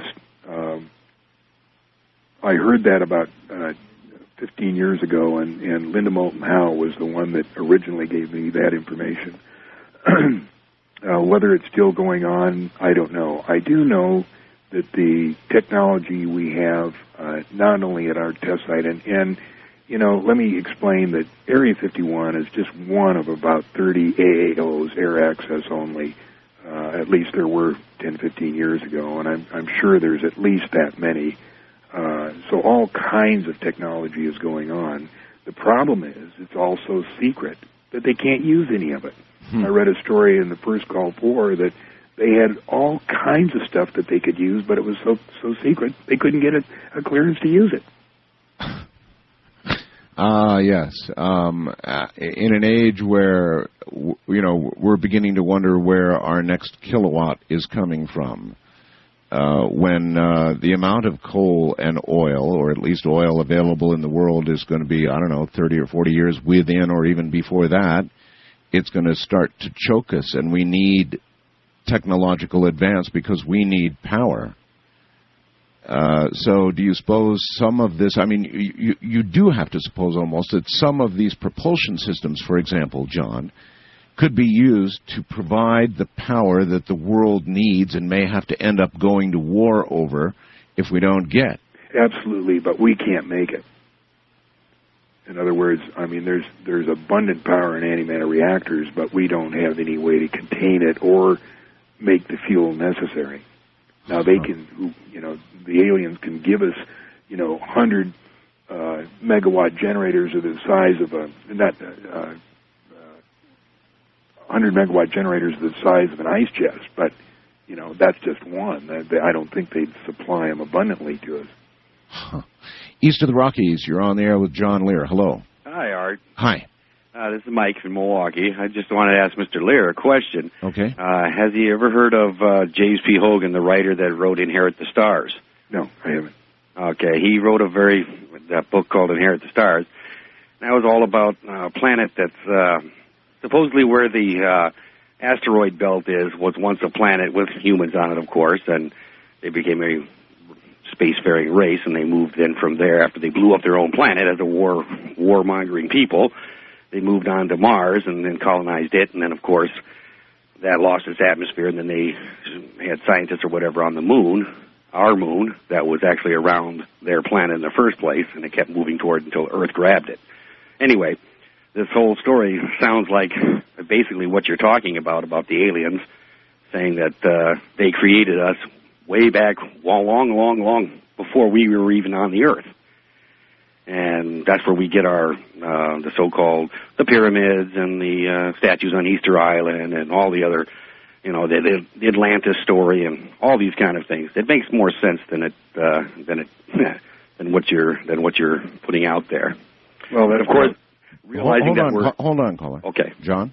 That's possible. I wanted to comment on the pyramids. I spent 2 years living in Cairo in 1981 and 1982, and in those days I was pretty well uninformed, and I remember crawling around the pyramids and looking at the absolutely enormity of them and how closely the stones fit, and that at that time I certainly believed that 1,000, 1 million Egyptians rolled them up on logs up there. And now I look back and I wondered how I could have been so stupid as to think that. I mean, it's just impossible. I totally agree. So you're basically telling me after all these years of finding out that I'm just a Lilo and Stitch experiment 626, right? And the vessel that I'm walking around in is, I wait in line and get back and get another vessel after I'm done with this one, right? Absolutely. All right. That makes my life perfect. Thanks. I love that. Well, I hope the current vessel occupancy is well for you, sir. Thank you. Art, thank you very much. Yeah, take care. All right. West of the Rockies, you're on the air with John Lear. Hello. Hi, this is Rob calling from San Diego. Yo, Rob. Hi, Art. Pleasure to hear you back on there again. I've been listening to you on and off for about 8 years since I was a teenager in Anchorage, Alaska. It's been a while. Yes. My comment on the subject goes to the morality of telling the truth. Okay. And of government not telling the truth. Okay. And I heard the argument about disruption of society. Yes. As an argument for not releasing the truth. But in my opinion, the morality of telling the truth outweighs those possible consequences. And yes, there would be disruption, but ultimately, how many lives are wasted pursuing ideas that our government knows not to be true? The moral argument, John, for the release of the information, when you look at it and balance the moral question, obviously it comes out weighted on the side of not telling, right? Well, let me explain it this way. Have I talked about the ant farm yet? No, go ahead and talk about the ant farm. Remember how we used to have these little ant farms with the glass on both sides? I had one. Okay. So you're walking by one day, and if you could talk to the ant's there staring out the window. He says, "Hey, what's going on?" And you say nothing. He says, "Wait a minute. I have a right to know the truth. I want to know what's going on." What are you going to tell him? He's in an ant farm? You're in an ant farm. If I chose to shake this right now, you'd all be toast. Right. I don't know. I've stepped on many of your kind without even thinking about it. I don't know. There wouldn't be anything you could tell those ants that would console them with regard to their position. Right. So why tell them anything? So why tell them anything? I mean, there they are working and building those tunnels and everything, and they look out the window and see somebody and say, "Hey, what's going on? Tell me the truth." No, there really wouldn't be any upside to it. As it was, John, my ant farms frequently expired overnight. I mean, I'd come the next morning and look for all the busy little work, and all I'd see is little bodies. Hold on, John. Already, I'm getting hundreds of fast blasts requesting written copies of what John Lear said. John Lear's briefing. People are trying to figure out how to get to it on Streamlink, and they're going to dissect every single word of that briefing. And Lexi in Seattle, Washington says, "Hey, Art, come on. Ants don't ponder the big question. Humans do need to know the truth collectively so that they can work on improving their situation. If we've been deceived, we need to know in order to find a solution or a way out. Don't deny us that." Well, I think John's just saying that he knows what he knows, which he laid out for you, and he's at terms with it, and at 60 years old, he's just decided he's going to enjoy life, and there is that, isn't there, John? Yeah, and let me make one small correction here. When I mentioned the second company that I had problems with over this UFO stuff, it was not Lockheed. It was a government contractor that I was flying a Lockheed L-1011. 1011, okay. All right. Back to the phones. West to the Rockies, you're on the air with John Lear. Hi. Mr. Bell. Mr. Caller. Gentlemen, it's an honor to be a part of such an incredible program with you, Art Bell and John Lear. First of all, I chuckled when you mentioned about the ant farms. I knew Milton Levine, Uncle Milty's ant farms, you remember? Oh, sure. He was in Hollywood. He'd send the people in the vans out in the desert. He'd pay them a penny apiece for every ant they brought back in. John, God bless you. I'm sitting here, I'm kind of choked up. I'm looking at a photo with your dad, Bill, and myself in his office at Stead at the air base there. Yeah. And also another photo with John Lear. You remember the geologist, in tungsten specialty, and also Sam Old with the Lear fan. Yeah. And myself. And I go back over 40 years with many of the mines, the gold mines and tungsten mines. A lot of things you talked about I was a part of. Yes, sir. Also, with your mother, I offered to put up the money to make the movie about your dad's life, and she thought that Robert Ehrlich would have played a good role of your dad. Yeah, yeah. And there's so much I'd like to talk to you about. I'd love to shake your hand. Love to shake Art's hand. I've listened to Art since the beginning. Yeah, it's been a long road. Thank you very much. I guess somebody you knew in the past, John, or ran into somewhere, obviously. Yeah. Well, thank you very much for those kind comments. I can't believe it. I thought all I was going to get was flack tonight. No, you never know on these lines. You really, honestly, never know, John. First-time caller line, you're on the air with John Lear. Hi. Yes, hello. Is this the first-time caller line? It is, yes. Well, my name is Ronnie, and perhaps... Ronnie, where are you? I'm located in Santa Clarita, California. Okay. And I might be giving John some flack tonight. Might be the one. All right. Well, let's hear it. Well, first of all, I want you to know that I'm of the Aganazi. And we call ourselves today the Agane, and I know completely what's going on. And John's knowledge is peripheral, to say the least. This whole universe is the hands of Lucifer.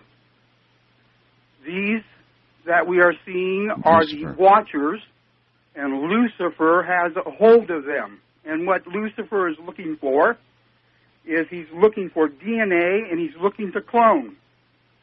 And so you then think that all these acts, these ships and these creatures, and they're all instruments of Lucifer. Is that... That is correct. That is correct. Okay. Well, there you go, John. So I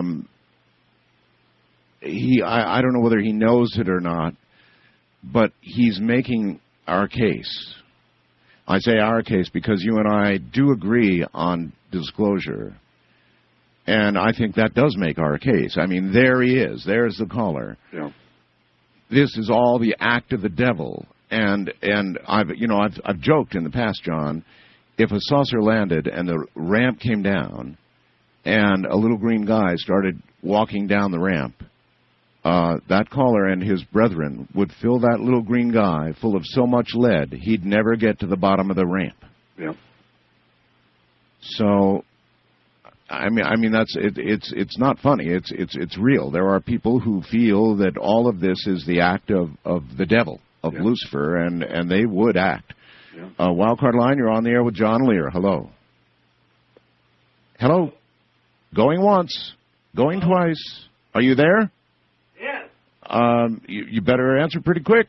Yeah, I'm here. Pick up that phone. I don't talk to people on those. Hello? Yes, that's a little better.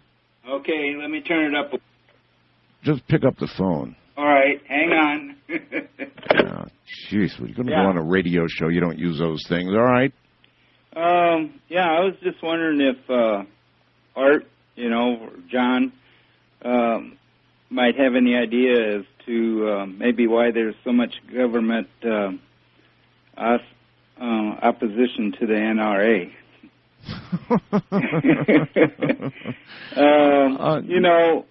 That's a political question. Well, I was just thinking, we as a human species have something as precious as a soul. I know I would fight, these aliens with every source available. Oh, I see. Instead of being shipped off on some train, to some work farm or to be experimented on or butchered. Okay, that's in a way that's a point, John. In a way, in other words, a certain part of the human race, if they really thought that we were everything that you described, would want to fight, to the last drop of blood. I mean, for our soul. I guess against being continued to experiment it on. In other words, we would want to be free. We would want to not imagine there are those experimenting on us and dabbling with us, and we would fight the bastards and kill them. That's kind of what he was saying. Well, first of all, it's not our soul, it's theirs. So you might have temporary use of it, but it belongs to them. Oh, I wouldn't mess with that answer. All right, East of the Rockies, you're on the air with John Lear. Hello. Hello? Hello? Yes, where are you, sir? Yes, I am in Illinois. Okay. And my name is Laverne. Okay, Laverne. And I am an opponent to this thing. Back in the 1850s, people who hated Yahweh and Yeshua were quick to adopt Darwin's evolutionary theory to their own scientific ventures and made it look like it was scientific itself.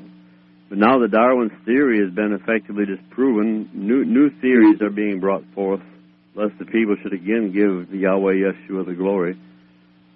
And this is Satan's work as far as I'm concerned. All right, sir. I appreciate the call and the reinforcement. I rest my case. Yeah, I know, and I hope people are listening to this. I mean, out of the few calls that we've taken, there already is, factor 2 into how many we've taken, and these people would, they'd shoot aliens, they'd kill aliens, they would, as quickly as they could, brand them as instruments of the devil himself and go after them. So, hey, west of the Rockies, you're on the air with John Lear. Hello. Yeah, hello. Hi. What is your name? My name is Gillian. Gillian, and where are you? I'm in Rockland, California. Okay, rock on then. Yes, thank you. Listen, well, I was dialing because I was going to ask a different question, but as I was dialing, Mr. Lear had a question about 9/11, and someone asked him, and I wish I could ask my original question, but this has got me so curious. Go ahead. Someone asked him a question about 9/11, and would he tell? And he said, and I couldn't get the whole question, and that's why I'm that's why I stayed on the phone for an hour. But he said something like, no, I would never in a million years tell you. And I would love to know what he meant by that and why he said it. Thank you. You're very welcome. I would assume the answer, John, would remain the same. Yeah, I don't remember. I don't think that had to do with 9/11. Okay. First-time caller line, you're on the air. Hello. Hello. Hello? Yes, you're on. Oh, my name is Nancy. I'm in Sunnyvale, California. Okay. And I believe you. And I just want to figuratively shake your hand. And I'd like to tell you that as I've been listening to your program, I've been writing some free verse. And if you would listen to what I have to say. Not to read a poem, no, ma'am. Well, no, it's not that long. No, even a short poem. Thanks anyway, but we don't read poems on the program. Wildcard line, you're on the air with John Lear. Hello. Hi, this is John from Dublin, California. How you doing tonight? All right, John. How are you? Doing good, thanks. I have a question for John of any sort of stuff he has to say about the Tehachapi Ranch area and what might be going on down there. The where? The Tehachapi Ranch. That's part of all this complex. Yeah. It's part of everything that's going on. Are all of these areas, as many have, I mean, we did talk about underground a little while ago, John, but are all of these sensitive areas tied together underground? Yeah, most of them. Some of them are strictly to do with, current Air Force and Navy technology. Some of them with strictly civilian technology. Now,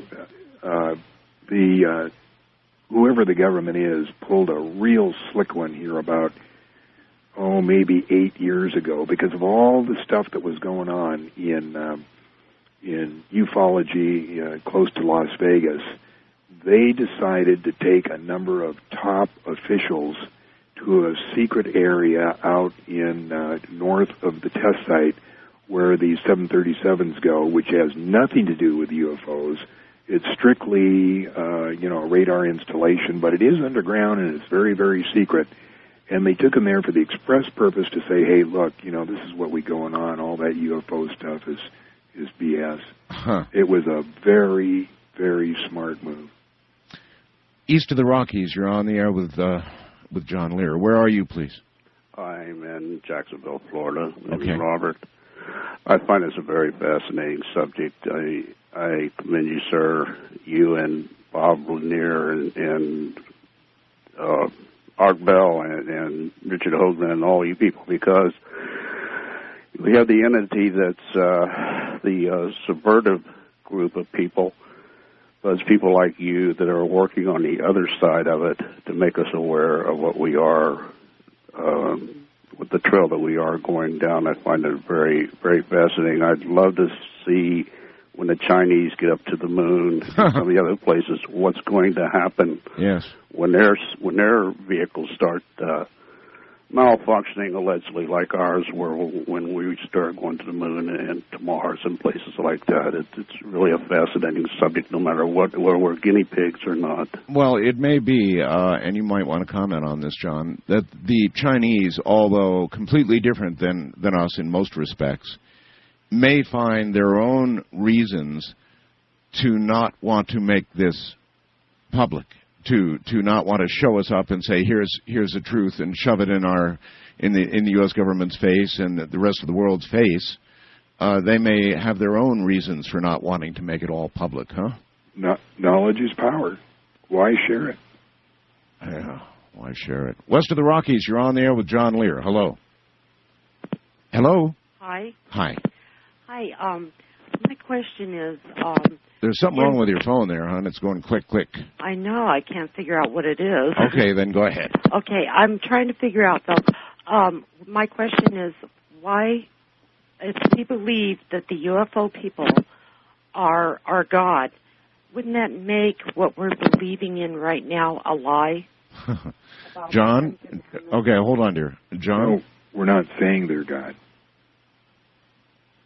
They're in charge of the experiment. If you want to call them God, fine, but they're not God. But in some ways, you come to that conclusion. I mean, our makers, our creators, the controllers of the experiment. I don't know. If we ever create... Well, I'm going to take one last question. First-time caller line, you're on the air with John Lear. Hello. Yes, this is Leif from West Texas. Okay, we don't have a lot of time, so fire away. Well, I was, the obvious seems to have missed everybody in that with the sun problems, the end of the Mayan calendar, the next Noah's Ark is 144,000. Who gets to pick who goes? It's 144,000 what? Well, that's just an analogy. All of the Nostradamus, the Bible, and everything else, the end of the world type thing, these people may be collecting samples to reseed next time.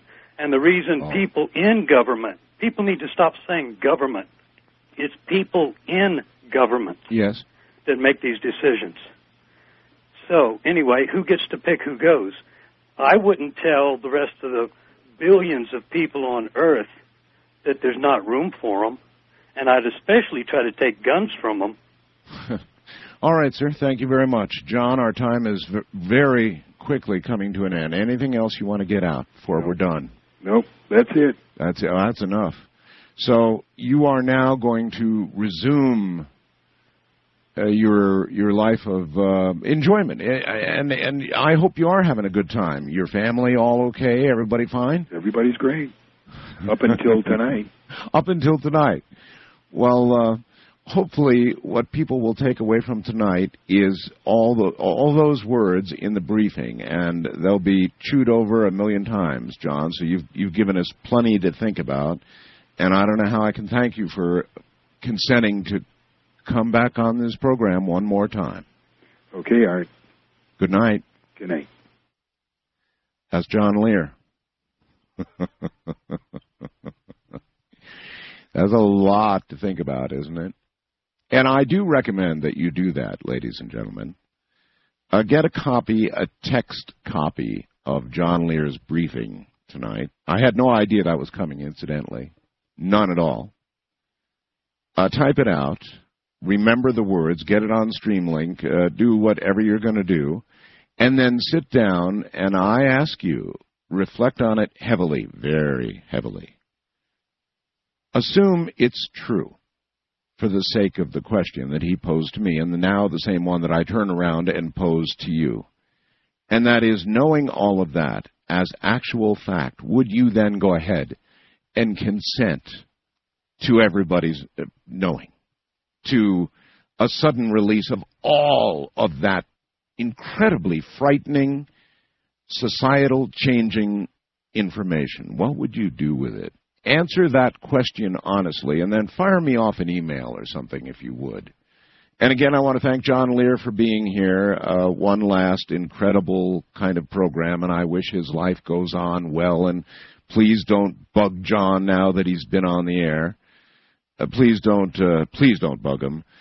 Let him do as he would like to do, and that is live his life out happily with his family. As for me, that'll do it for this. Oh, what a weekend this has been. See you next